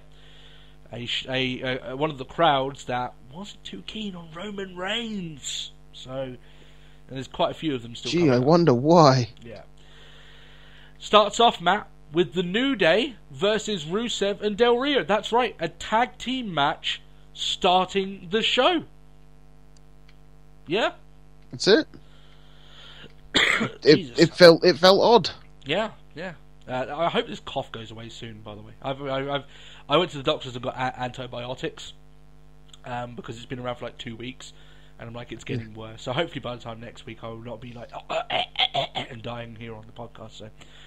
So they ask us to see what they did to the League of Booty on Twitter. I don't have Twitter, so I didn't really see, but okay. And advertise, Matt, that now you can buy a New Day t-shirt that gets shipped in a Booty O's cereal box. Don't you had to mention it again, didn't you? It's, Matt, it's brilliant. I want one. I want one. My wallet was opening and just going, go on, Matt. Go on, Matt. It was telling you and telling me, go on, just go buy it. Look, you can have it. Here's my card. There you go. Why can't you have it? Yeah, go on, go get it. And I've been trying to convince myself not to partake in it, but come on, it's shipped in a cereal box. That's just amazing. And I really like the New Day t-shirt. Yeah. I honestly do. I do like it. Who knows? I may end up partaking as the weeks roll on, but still. And talking of that, I'm not even sure, Matt, if I can pull off a Booty O's t-shirt, but I'm going to have to try. Is it a Booty O's t-shirt? I think it's a Booty O's t-shirt, yeah. It's not their unicorn one, you know. Oh, is it not? No, I don't think it is. I thought it was their unicorn one. Yeah. I might have to get that as well, to be honest, because I do like that shirt as well. Now, I'm sure that many fans will say, well, Tony, you must be really, really happy. You know, you've been begging, Matt, for ages for a match to start Raw, and they're true. I got my wish. 2 years later, mind you, this podcast is over 2 years old, and since then we haven't had a match starting Raw. I get my wish.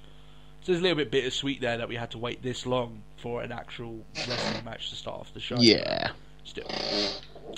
That being said, this is a strange rivalry to make for WrestleMania. You know, League of Nations against New Day. I don't care for it. Yeah.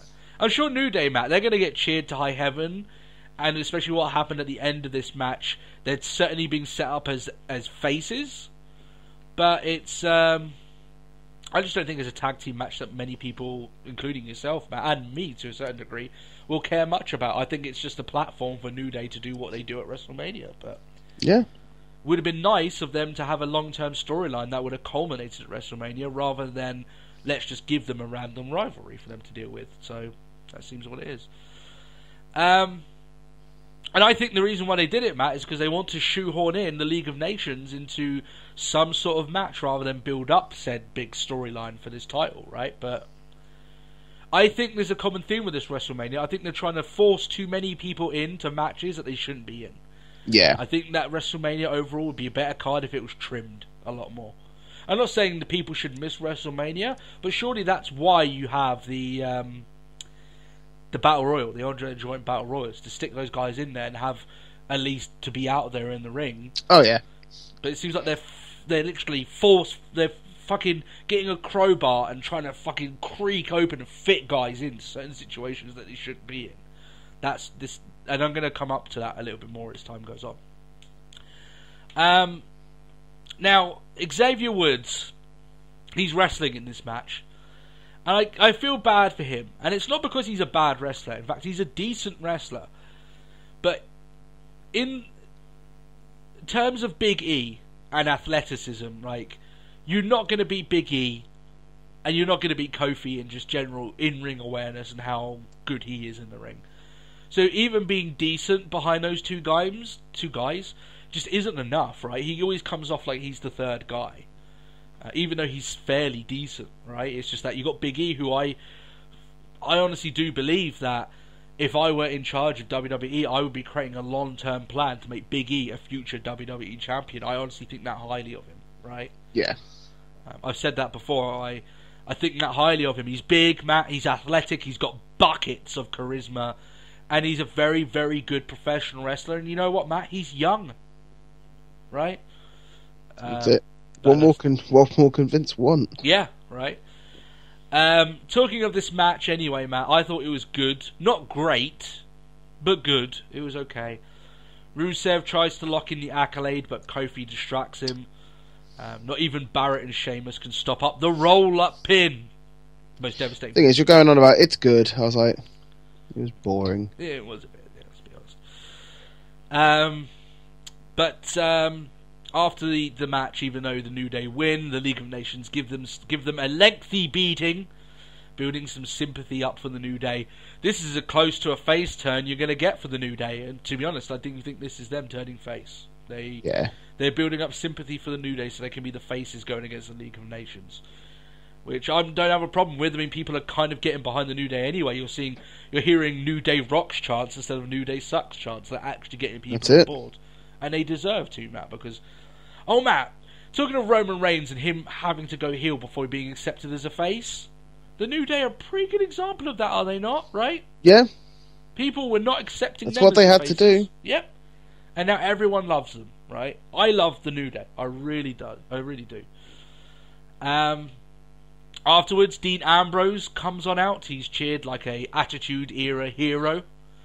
Roman Reigns could only hope to get the same sort of response there. Dean Ambrose, Matt, would you agree with this here? He gets the biggest face response in WWE at the moment. Yes. Yeah. I'm sure easily. I don't even have to second guess that. Yeah. I'm sure that frustrates the hell out of Vince, but listen, it's just the way that the cards have dropped. It's the fans have chosen their guy, right? They show footage of Ambrose's illegal pinfall on Triple H at Roadblock and how close he was to winning the championship. Ambrose says that Trips learned what happens when he underestimates, under-respects. And after a little bit of chat, Brock Lesnar comes on out. And I'm like, finally, Matt, we can get this story back on fucking track. We only took a 2-week break for no reason. People know my thoughts on the very idea of doing that match for Roadblock and Ambrose taking the clean loss. Yeah, we've got to build this guy up for Lesnar. Sure. So, Heyman says, Matt, he's the only man currently stopping Ambrose from getting annihilated. Ambrose, of course, says that he doesn't need protecting, but Heyman reaffirms that Ambrose struck it lucky because any match involving Lesnar is the main event of that show. So they are the main event of WrestleMania. No other way to think about it, Matt. The match's story, basically, Matt, what they're building up, we all know this, is how much of an ass-kicking Ambrose can possibly receive and still survive. That's basically the story that they're going with here. Ambrose says Lesnar looks like ready for a fight now. Instead of kind of responding to that, Heyman sells the fact that WrestleMania is free for new subscribers, then walks off. He expects Lesnar to follow him, but Lesnar's like, well, I don't know, he's kind of there, and he looks like he wants an ass-kicking. So. Yeah. It's sort of like, it was almost like one of those sort of like he sort of turned away. It's like, Paul? Oh, he's gone. Okay. Good. Yeah, I can go do my business. So Lesnar goes down. He looks like he's going to get ready for a fight, but Ambrose brandishes a crowbar. And of course, Lesnar knows better than to get in the ring and start dealing with someone armed with a crowbar, because you can be quite big and be quite beastly, but a crowbar to the head tends to put you down. So yeah, fair play. But it's still a crowbar. Yeah, exactly. I thought this was a good small little segment. It's great to finally get back to this because we've had 2 weeks of Ambrose basically forgetting that he's got a match with Lesnar at WrestleMania, essentially. Yeah. Like, So you got a match with Lesnar. I know, but I want that belt. It's like... Yeah. And I thought you could have had these 2 weeks to give Ambrose 2 big victories, build him up for this match against Lesnar. People are still going to expect him to take a kicking, but you have to at least make him seem somewhat legitimate. But I'm okay. It's alright. It's not too much of a problem, I guess. But still. Sin Cara versus Ryback. Kalisto misses his camera shot with the title by dropping it after his ring flip, which I thought was quite funny. I wonder if you caught that, Matt. I didn't catch it, no. Yeah, you know where he flips over and then he uses the title and he kind of bounces a little bit with the championship while Sin Cara dives up behind him. Yeah. He actually dropped the title, so instead of doing that little pose, he had to go grab the championship. So the legend of Sin Cara lives on, Matt. So through his teammates. I've got something to pick on Sin Cara with. I've heard, Matt, some people liked his all black gear. Did you like his all black gear this week? Nah. Kinda. Here's my thing, Matt. Whenever a luchador wears jet black gear... He's not Mil Muertes. No, he's not. But not even Mil Muertes does it. He has the purple, right? But whenever any luchador at all wears jet black gear, I think he runs the risk of looking like a gimp sex slave. He honestly does. Maybe it's just me, but having jet black gear and the mask, he looks... Yeah. It maybe is some sort of maybe I'm reaching here, but I would just you need to be careful here because you're, yeah, one quite, alteration. Quite easily look a bit gimpy. Yeah, just a little bit gimpy here. So just throw in a zip. Yeah, that's all I'm saying. This is an okay match, not really inspired. It's just if you're not that interested. It did what it needed to do. Yeah. It served its purpose. That's right. Ryback gives 2 shell shocks to Sin Cara, pins him while looking Kalisto dead in the face.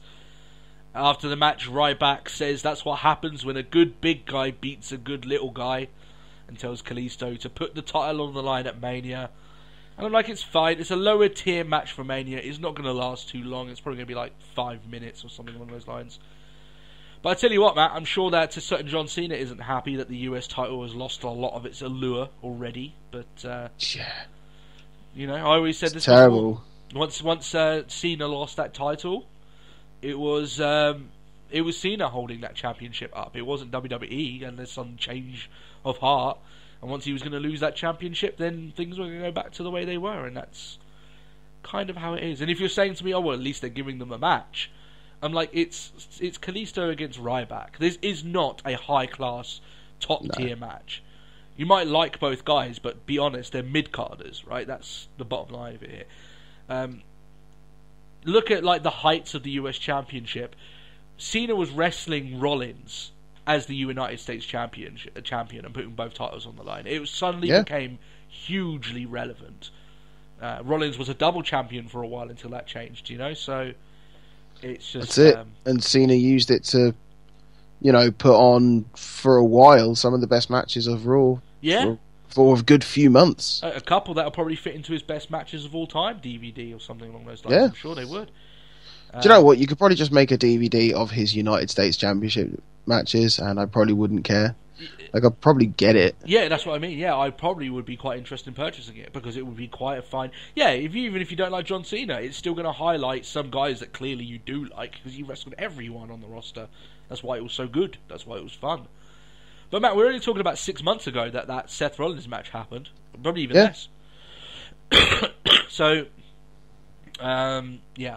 I'm sure Cena isn't too happy about that, but still. We knew it was going to happen. It was inevitability. Stephanie McMahon comes on out to announce Triple H coming to the ring. He cuts pretty much the same promo that he did against Ambrose about facing authority. Talking about we're all losers and how we all hate our bosses. He's basically said that for about 3 weeks non-stop, so... There's that. They're really trying to get that over. You know the spiel. Yeah.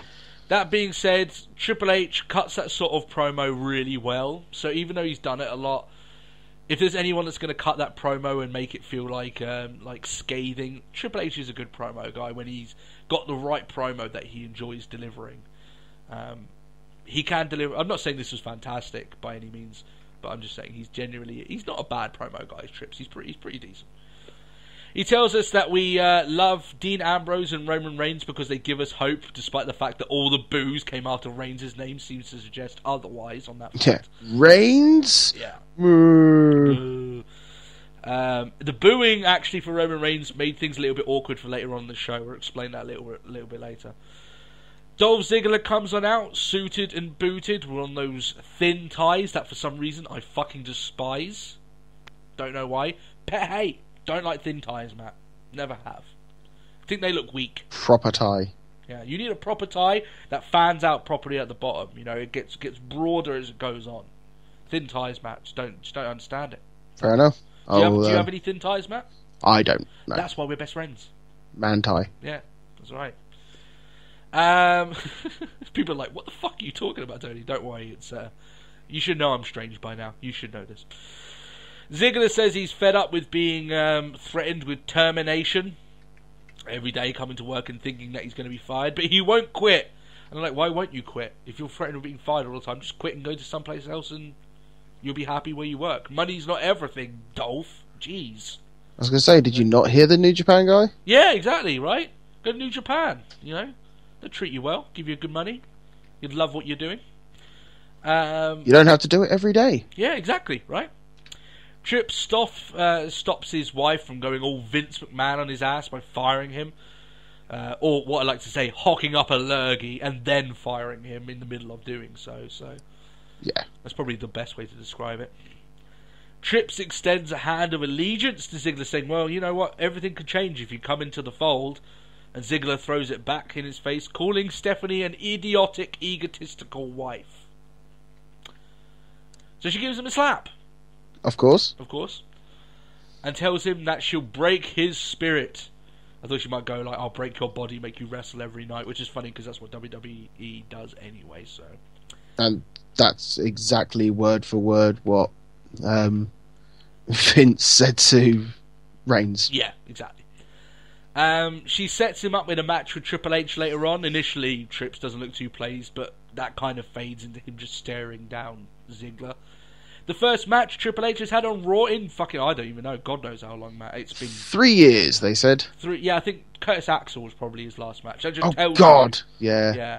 Do you remember that whole thing of him, I need to fight Curtis Axel? And then he was like, yeah, you know what, I don't really need to fight him, so fuck Curtis Axel. And that was basically, yeah, so. Good for him. And the idea back then that Curtis Axel was on a level that Triple H was calling him out is just hilarious. It was a legitimate threat. Yeah. Yeah.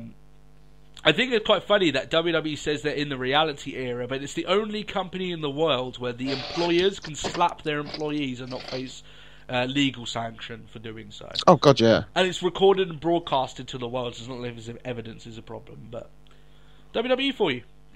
The reality era, everyone. The reality era. Sami Zayn versus The Miz. Kevin Owens is on commentary, and I'm going to rant a little bit about WWE again. About them bringing up NXT stars and not helping them. And I think people know where I'm going with this. Matt, how many vignettes has Sami Zayn has he had since he came to the main roster? He has not. He has not had any. How many video packages has he had? Does his entrance video count as a video package? Nope. No. Tell me, have they had any videos describing what he did in NXT since he re-debuted? No. No. Don't you not think that's a little bit of a fucking problem right there? Yeah. Sure, for you and me, Matt, we love Sami Zayn. We're watching him on NXT now. He's going to face Nakamura. Always great with the world. What about for the 2 to close to 3 million viewers who do not watch NXT? Yeah. Yeah, you're not really giving this guy a chance. Why are you not educating these fans to look at this guy as if he's somewhat of a big deal? That he is a guy that you really should be worth looking at and taking advantage of, right? And, you know, that it's a good thing to watch him wrestle every single week, that you should be excited. Well, the one thing I don't like is the fact that did they not learn anything from Breeze? Yeah. Matt, they didn't learn anything. They think they did Breeze perfectly in their eyes. And I'm like, they have all these tools, Matt. All these tools at their disposal. They have video packages. They have the network now. They have matches that they could do on Raw. They've got commentary. They've got flashback segments that they could air. They've got proper vignettes aired with Sami Zayn. They've got all these tools. They could have just sort of done, and this has been happening. Let's take a look at the man known as Sami Zayn. Yeah. Like 3 minutes, if that, done. Yeah. I'm like, they've got all these tools at their disposal, but they refuse to use them. And these guys they're getting set up to fail. Why should these people in the crowd care about Sami Zayn? And I'm saying that as a fan of his, right? As a fan that does care a lot about Sami Zayn, who likes Sami Zayn and wants him to succeed. Why should these people care about him? WWE needs to start educating them. He needs to teach them who the fuck Sami Zayn is before it ends up becoming a Tyler Breeze-like situation, where suddenly the fans are like, well, you never told us who this guy is, or where he came from, or what his aspirations are, or what his character is. So we don't care. Like, right? all I know are that, like, if I was looking at this like an outside, like, I don't watch NXT or anything like that. Yeah. I take one look at Sami Zayn. He's a skinny ginger guy who likes ska music and flat caps. Yeah, that's pretty much it. When we all know that there's so much more to Sami Zayn to highlight about this guy. Yeah. If Raw weren't so dead set on airing completely live content, and at very least at some point maybe airing matches that have happened beforehand, in very specific cases, you know what I would have done? I would have aired his match with Cesaro on NXT. Or just as part of a highlight or something, yeah. Yeah. Honestly, I was worried at the lack of response that Zayn got. Pittsburgh is not a horrible city for fan response. They're not. So when he came out here and he didn't really get much of a response, I'm like, he's going to have to work so hard in his matches because WWE is not going to give him any helping hand whatsoever. I think he might be a little bit safe with the fact that it is Mania around the corner. Yeah, but I don't know, Matt. I look at these guys and I'm like, WWE, why are you not using these tools at your disposal that you've proven that you can use them before? You've done it before. I don't understand. I really don't. Either all their video production crew are so bogged up with stuff doing things for the network, or WWE is just hell bent on not using them for what for some reason. Yeah. Why would you not use vignettes and video packages? I have no idea. I really don't. But still, in this match, Owens tries to attack Zayn, but Miz accidentally comes in for the save, paying him back for apparently walking out on him on SmackDown. Zayn hits the Helluva kick off the distraction, and inadvertently Owens helps Zayn win the match. Matt, it just seems to me they're shoehorning The Miz into this title hunt. Right? I'm sure the idea was, they're going to have Miz and Neville and Owens and Zayn in an IC title match. I'm like, no, you just have Owens and Zayn. That's all you really need. If you've got enough weeks to make people care about Sami Zayn, get them involved with that. But that's it. It's like, you definitely don't want The Miz in that mix. Yeah, but he's going to be. It's Matt. With terms of storyline, like they're not just so much using him. No. They are. I'm pretty sure he's going to be in that match. So. Well, plus you've also got. Well, yeah, it probably will be now because obviously we don't have. Neville's definitely out. Yeah. Yeah. I think they want a 4-way for that title, and I think they're going to involve someone else. No, I just want Owens and Zayn. Yeah. But you're not going to get it. You're not going to get it. We'll get it. They're going to try and shoehorn people in where they don't belong. That's what I'm saying. Yeah. League of Nations. Oh, by the way, as well, 3 weeks off WrestleMania. Still no clear number one contender for WrestleMania for the IC title. This haven't announced it. Yeah. This should have been announced straight after Fastlane. They should have had a match at Fastlane to decide the number one contender. Yeah. But there we are. Or a roadblock. Or at the very least, I don't know, maybe. But still, I think it should have been announced long ago.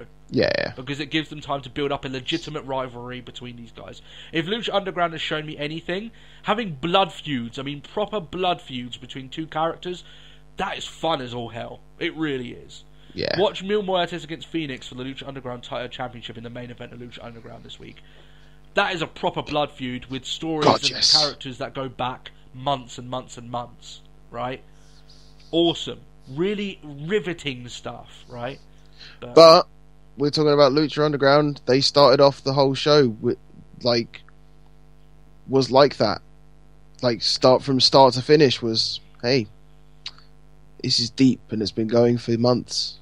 Yeah, but I mean, what I mean difference to that is, Matt, is that they had a plan that they wanted this match to be like a blood feud, and they set it up at the very beginning of the season because they knew the history of those characters. WWE just don't seem to be able to patch into the same thing. I'm not saying that they should go into all the mystical side of what Lucha Underground are doing. I'm just saying Lucha Underground books their rivalries better. Absolutely. Yeah. And you can take all the mystical stuff out of it. What I'm saying in that match against Phoenix and Mil Muertes, you take any of the supernatural and all the extra stuff that come out of it, it felt like a blood feud. It felt like these two guys were going to kill each other because of the history that they have with each other. They can't stand being around each other, and it was for the championship. Why could they have not emulated something like this for the IC title? I'm not saying every rivalry needs to be a blood feud, but at least some of them could be, right? I don't know. Maybe I'm going in too much into this, but I'm like, this random IC title match. This is WrestleMania. Let me get this in everyone's head. Fucking Mania. This is the biggest show in the year. They ideally should have had a plan of where they wanted to go 6 months ago, not 3 weeks before the show airs. You know? That's what I'm saying. Yeah. But still. League of Nations speak to Renee Young backstage. They officially challenged New Day to a title match at WrestleMania. They say it won't be a comedy, it'll be a tragedy. Yeah. And how original. Immediately I'm thinking of ABBA, but... Oh no, it wasn't them, was it? Yeah, it was them. I did the original tragedy, wasn't it? Yeah. Yeah. And then it was Steps who did it afterwards. No, it wasn't ABBA, it was Bee Gees. Oh, it was! You know what? My mum is a massive Bee Gees fan. I'm sure she would not like me hearing that. But it's fine, she doesn't listen to this podcast. Why would she? She doesn't like wrestling. So, people are like, what am I going on with? Talking of tragedies, though, Brie Bella and Alicia Fox versus... Do you like that? Yeah, segued nicely. Yeah. Brie Bella and Alicia Fox versus Team Bad. Lana comes down at the start of the match. That lasts as long as you expect it probably would, which is not. Which is longer than it should have. Well, longer than it should have, but even then, not very long. And more than you wanted it to. Yeah. Lana distracts Brie and Team Bad Brie and then Team Bad get the win. Sorry, poor choice of words. Apparently, the idea is that they're building Matt to a multi-woman tag match: Team Lana versus Team Brie. And I'm like, why the hell is that WrestleMania worthy? Again, they should have had a plan 6 months ago where they were going to go with these women. Not suddenly come up with, we need a way to get all of them on the show, so let's make a multi-tag match and just make and superficially create some random rivalry out of the arsehole of nowhere. WrestleMania, man! This is WrestleMania, like, the biggest show of the year, and they're just coming up with random storylines plucked out of their arsehole. Just to fit people in. Yeah. Stop trying to fit people in and make a really good, trimmed card. WWE are trying to accommodate their bloated roster, and Matt, it's hurting the show. It is going to hurt that show. I'll tell you what, after all this build-up, Lana would literally be like the female coming of like the greatest wrestler ever, sort of thing. I'm not. Especially considering at one point it was rumoured that she would be written off through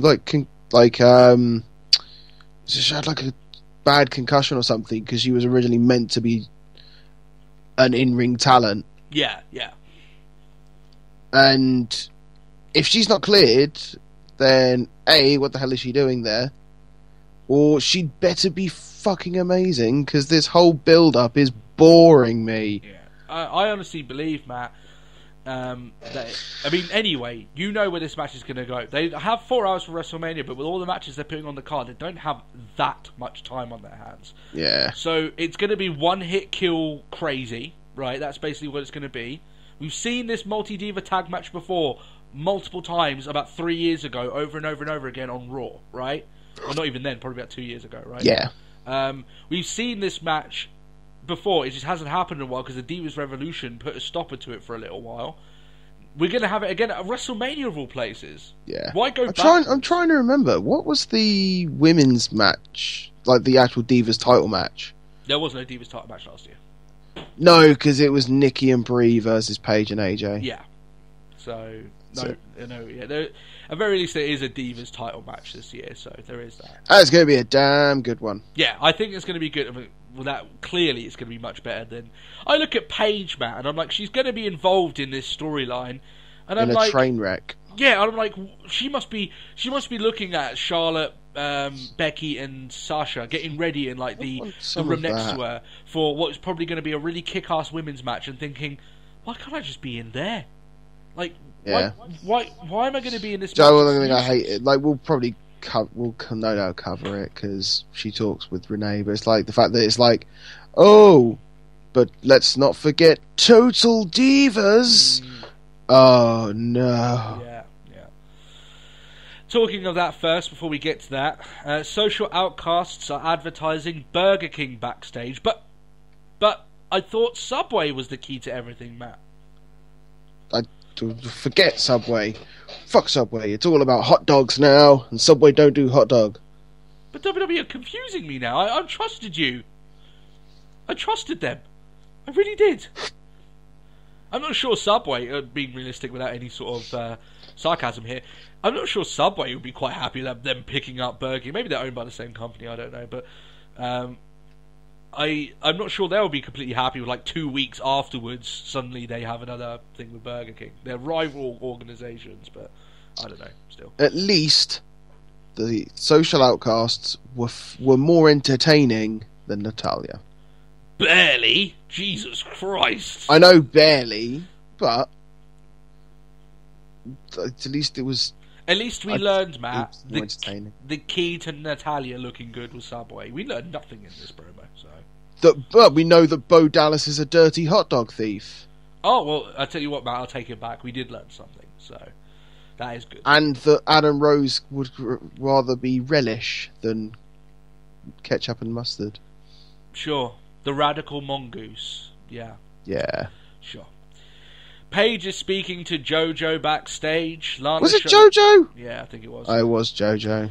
Lana shows up and berates her for losing her title and relevancy and says it's because she's been hanging out on Total Divas. And I'm like, well, actually, she's quite right, to be honest. That's probably part of the reason, yeah. So it's like, oh, you can't even keep your man because ha ha ha, your boyfriend broke up with you. Ha ha ha. Yeah. So, yeah. I mean, Total Divas is holding Paige back. You've seen how irrelevant she's been since the new season began, though. I mean, let's be honest, like, she was, like, wrestling, like, Charlotte and Becky and all these people, and suddenly, once Total Divas starts up, she was nowhere even close to them, right? She went so far away from them, she's not even in the same stratosphere, right? It's like... Yeah. You know, but... There we are. It's like that, it's like Star Wars bit. You were supposed to be the chosen one. We said that. What we said before, I think was so poignant, is that she's going to end up being the martyr for the new generation, which is quite harsh, but it's kind of coming true. She's the one who had to pay the dues and unfortunately do the Total Divas for the NXT guys to come up and do what she probably wanted to do herself. But yeah, still. Team Bad Shop and their buddies with Lana. Like I said, we know where this is going. No one really gives a shit. So. Renee Young speaks to Charlotte backstage in a match we're a little bit more interested in, at the very least. She says that she was holding Sasha's hair on her first match because she was throwing up so much out of nerves, and that Becky was just an awkward misfit that no one really wanted to talk to. Well, I'm sure once Finn Balor showed around, that at the very least she had someone to talk to, but still. Yeah. Rick says that Charlotte told him that there were 2 girls in NXT that would be great, so she had to be better. And of course, they say that she is. I'll tell you what, Matt. The formula for Ric Flair being her manager is starting to even out a little bit. I don't know if you noticed that Rick is not speaking nearly as much as Charlotte, and the references about him are starting to cut down a little bit. Yeah, and he generally just drills in the emphasis more than... taking over the segment himself. Being annoying, yeah. I'm not sure it's by design, but regardless, Charlotte's speaking for herself and she's selling herself. Yeah. Which is good. That's what we want to do. I've never had a problem with Rick being her manager, but the problem is it started becoming the Ric Flair show rather than Charlotte being the star. Yeah. It started to revert a little bit back now, so hopefully. Bo Dallas and Adam Rose versus the Usos. The Dudleys are on commentary. Bubba Ray is going in hard on the Usos, calling Rikishi a fat ass right off the bat. Basically, what his career essentially was. He had a big ass. So this match doesn't last long enough to be called a match, really. Let's be honest. Usos win, and it kind of makes me wonder if... I just had this random thought with these quick matches, Matt. I wonder if talent gets annoyed about getting into all their gear, carefully applying the paint on their face, their hair, putting on their gear, getting ready for battle, then going out there and literally the match lasting like 30 seconds. I think it would piss them off less than it does gold dust for a backstage segment. Oh, yeah. And he has to apply the full makeup, and then he doesn't... Oh, yeah, no half-ass. Wrestling it all off the next day, yeah. But wrestling off and having less of a shower to get it all off. You know what I mean? So, but still, Mick Foley speaks to Ambrose backstage, which was awesome. He warns Ambrose about facing Lesnar, but when he's warning him, he's kind of like, "You do know what you're getting in for," but kind of like, "You know what you're getting in for, but I know you like it, and I like it too," sort of thing. He's kind of got this smile going on, like, "Go on, keep doing it. I'm telling you how bad it's going to be, but go on, you do it. It's great." Yeah. Ambrose flips the script when Foley asks him, "Why are you going to do this?" He asks him why Foley kept going after he was thrown off that cell in Pittsburgh, Pennsylvania. And Foley tells him that, you know what, I just had to keep going. And that's what you'll have to do too. And he's got him a present, Matt. Something that will help him get close to his deep, dark CZW past. So I loved that he referenced, like, you need to show him your past. Yeah. And he even says it, Matt. He says he considers it a passing of the torch, which I thought was quite nice. I mean, the closest thing that we've got to a Mick Foley at the moment is Dean Ambrose, really. Yep. The present, as you say, Matt, is Barbie. It's the barbed wire wrapped around a bat. So, the Mick Foley special, as I like to call it. Yeah. I quite like the fact that Barbie actually got her own cheer. Yeah. But yeah, I thought it was good. Like I said, Foley and Ambrose, it just feel like... I like the fact they put in there the passing of the torch. It really does feel like Foley's giving him this opportunity, right? And he's all behind him and everything, so... And it's always good to see Mick Foley. I've always got a Oh, God, yes. Love Foley. Everyone loves Foley. It's always strange, Matt, that Santa and Mick Foley are never in the same place at the same time. That's very true. Very true. Triple H versus Dolph Ziggler. Very, very long match, this one, to fill up the middle of the show. It started off slow, very methodical, shall we say, but it picked up very well towards the end. What I like here is that Triple H is he's building up his in-ring stamina for the match at Mania. He looks in pretty decent shape anyway, I have to admit. He looks in... let's just say I would not throw away his physique if someone offered it to me. Let's just say that, right? Towards the end of this match, you got a feel of like a pay-per-view style match. Close calls, right? A hard-hitting match. Don't know who's going to win it. Triple H then pins Ziggler after a pedigree. I thought this was a great match, Matt. I thought that some people maybe... I thought this match was great. Yeah, I thought maybe some people disliked that it started off slow. But it's okay with matches starting off slow as long as they build up over time, right? The pace of it builds, the match eventually builds. I thought it was great. I thought it was a lot of fun. But probably easily the best match of the night, without any question. So what I didn't like is like loads of people were like, Triple H just squashed Ziggler. It's like, well, if the rumours are to be believed, like, that was probably Triple H's last, like, live, like TV match. Yeah. At least for a while, at least. Yeah. I mean, well, in general, apparently his competitive contract is almost over. I find it hard to believe. I know. Plus, I do believe that his competitive contract is almost close to being over. I find it very, very hard to believe that he won't renew it. Like, once he needs to, he may not be planning on wrestling for a year, but he will. He will do it. Yeah, but it's also the fact it's like, who else on the main roster could it have been, really? And it's almost, I thought it was quite a good, like, even if you sort of look back onto it, it's almost like a way of just going, oh, he squashed Ziggler. It's like, I think he just granted Ziggler a very unique opportunity. I thought the match was done very well. The fact that it definitely looked like to me that Ziggler could have won that match if things just jumped the other way. I think they told that story well enough. And that being said, guys, while I'm all for this, and I do think that Ziggler should have got more rub over the course of his career, according to reports, he's leaving soon. So if he's leaving soon, then it makes no sense to push him now if he is really leaving. So that's the way I look at it, but still. So Reigns, afterwards, his music hits to a chorus of boos, which made quite an awkward situation with Cole trying to hype up how amazing it was that he was back. I like to look at this, Matt. If you were to watch this beatdown between Reigns and Triple H, and you were to look at it as someone who just flicked the channel onto Raw, never watched wrestling before, and was like, okay, you know what, I'll give this a try.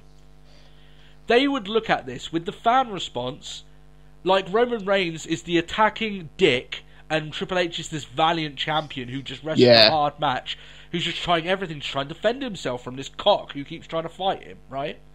That's because the fans are booing the shit out of Reigns. They're cheering Triple H when he fights back.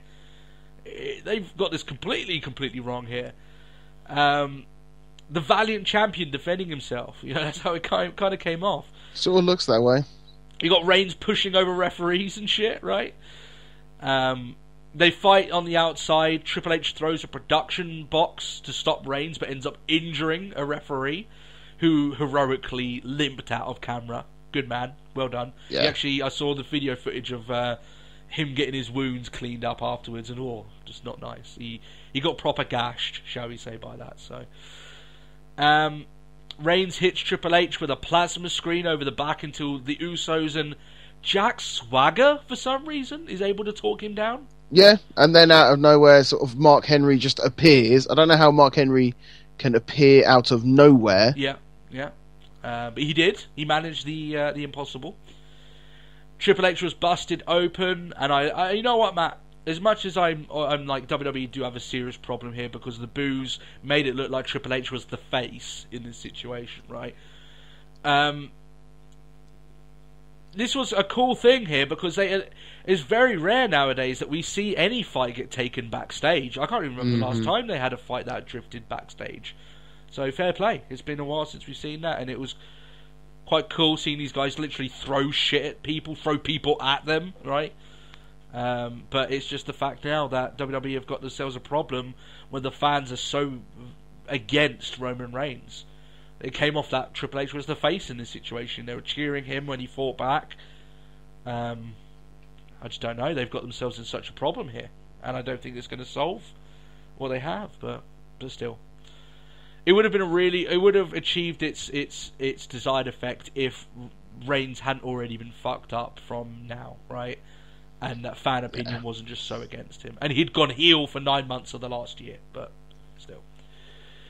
Goldust. Oh god, we have to wrap this up anyway, we're going over time. Goldust is walking backstage before he sees the Penguin. You know what, Matt? We don't need to speak about this, do we? Can we just skip this? It was an abomination, but it happened. It was an abortion of a segment. So I'd much rather leave it as it is, you know, because Oh, by the way, Matt, to the crowd that were chanting yes, yes, yes during this segment, they should be shot and quartered. Yeah.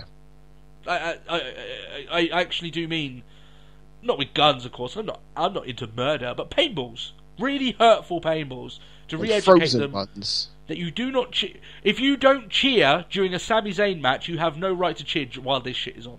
That's what I say. Jericho versus Neville. I thought Triple H would probably be the main event. I thought it was kind of weird that he wasn't. I thought it was very odd that he was the middle of the match. Yeah. Not middle of the match, like middle of the show. I don't know about you, Matt. I'm very much enjoying heel Jericho. Heel Jericho. Of course. Heel Jericho is always good. That's right. He calls Styles a hack, arrogant, and way over his head, and Jericho is the boss in the ring. And he steals Big E's line of telling Styles that he's his daddy. He's the new sexual chocolate. He didn't actually go that far, but he's the new phenomenal. He's the new phenomenal one, right? I still giggle whenever just thinking of the idea of Big E wide-eyed telling Mark Henry that he's his daddy and he's the new sexual chocolate. Standing over Big E. Yeah, just brilliant. Daddy. Looking like he's going to sexually molest him. That's like with the wide eyes and the tongue hanging out and the hip gyrations as he does it, right? Just brilliant. Now, it's not very long in this match that the injury occurs that we were speaking about earlier on. You nearly miss it. Yeah, to be honest, you kind of like he starts limping. Beginning, he looks like he's trying to work through it, but then he just can't stand. Right, he falls to his knees and he can't move. Yeah. Jericho tries to roll him up.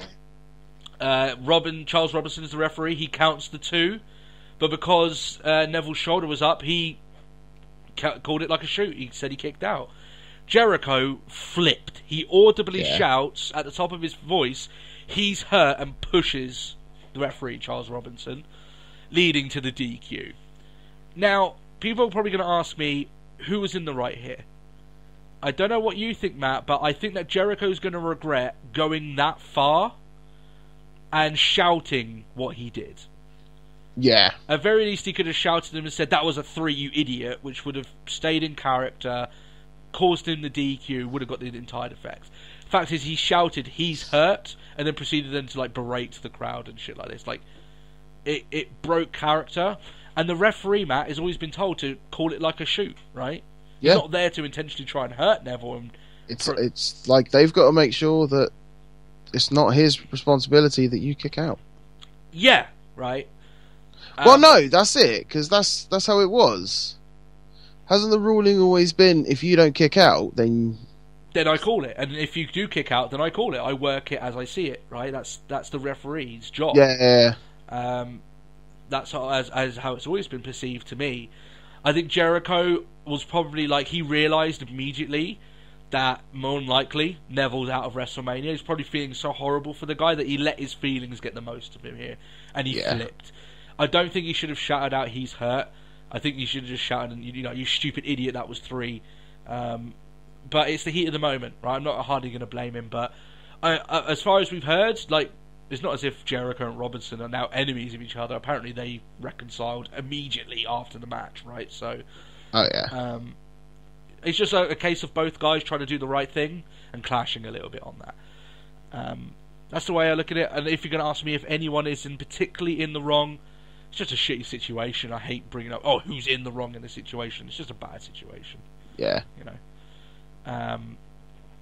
It was an awkward segment, Matt. Awkward match that unfortunately just couldn't be helped that much because of the injury. I'm not going to blame them for it. No. It's just unfortunate that it happened. Was what it was. It was. Last segment, which we have to wrap up because we've gone over time. Vince is out. He relays a lot of the comments that he used last week, or the last couple of weeks really, and brings out The Undertaker. Vince tells him to never put his hands on him ever again. And Taker disrobes. Actually, no, that's a wrong choice of words. He's not Val Venus, for fuck's sake. Taker disrobes. Hello, Vincey. Yeah. He says that their alliance is best for business, and Shane O'Mac makes his way to the ring. Shane tells Vince that he's not best for business anymore, and then he explains how he's going to beat The Undertaker by fluffing his words, first of all. He's going Yeah. He's going to wear out Taker, use his heart, and turn his body into a weapon. I thought Taker's response was pretty badass, which is, sure, but it won't be good enough. You can do all the shit you want. It ain't going to change a thing. I thought it was pretty badass. Like, you do remember I'm the Undertaker. Yeah. Shane wonders why Taker is playing puppet for Vince, and he says, "You know what? You have no excuse for being Vince's bitch." And Taker and Shane fight for a bit. Shane throws more horrible punches, which he really does need to work on before WrestleMania. Vince throws his son to Taker, who chokeslams him and then gets the hell out of Dodge. And I'll tell you what, Matt, the reason why I liked this segment wasn't for Vince. It was just cool to see Shane and Taker talk a little bit of smack to each other, even if Shane did fluff his lines a little bit here. But like I said, Matt, I hope that Shane has got more in his arsenal apart from some of the worst looking punches in wrestling at the moment. Like, he could bump for sure. He took that chokeslam like a champ, but yeah. That being said, though, I'm sure the majority of the match against Taker is just going to be him taking a lot of damage and maybe him using weapons and stuff. I'm sure he doesn't need to be that great in terms of slamming and stuff. That's like it. This, so. I mean, I quite like Shane on this bit. It's like I'm doing it for my kids. I'm doing it for their kids as well. Yeah. Shane's cool. Shane's good on the mic. And like I said, I just like the idea that it was less Vince here. It was more like, them talking a little bit. I'm going to beat you because I'm going to do it this way. And Taker's like, you really? Good fucking luck. I'm the Undertaker. I'm going to annihilate you. And it's like the back and forth between them was pretty cool. So all in all, Matt, our overall review, there's a lot of stuff you don't want to see on this show, I will say. But there is some stuff that you will. The Triple H match is the first one he's had in Raw in a long, long time. Mm-hmm. It built up some of the storylines. I think WWE still has a problem with that title match, though. That being said, overall, I didn't think the show was that great, but I still think it's worth it. I think it's worth a single. I'd watch it for the Triple H match, and maybe the ending segment because it didn't last that long. Yeah. And the Ambrose stuff, I guess, was fine. New Day, no, not even the New Day was that great at the start of the show. No. So, yeah, what I'm saying is probably on one of the. It's probably a very low watch it once. That's probably my review for this. It does border into skip it if it wasn't for the Triple H match, and maybe some of the interesting parts with Shane and Taker at the end. I think overall it's a pretty poor show, if I have to admit, Matt. Yeah, I got to agree with you. A lot of segments here that really didn't capture my attention, and the more I see R-Truth and Goldust, makes me want me to gouge my own eyes out. So, yeah. That's it.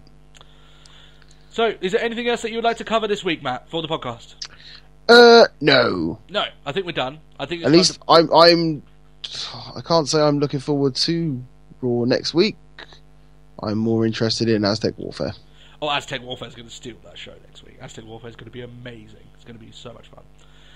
Alright then, guys, that is it for this week. If you guys do want to leave us any comments or questions, you can do so in the comment section below or on our Facebook page, facebook.com/Let's Talk Wrestling Podcast.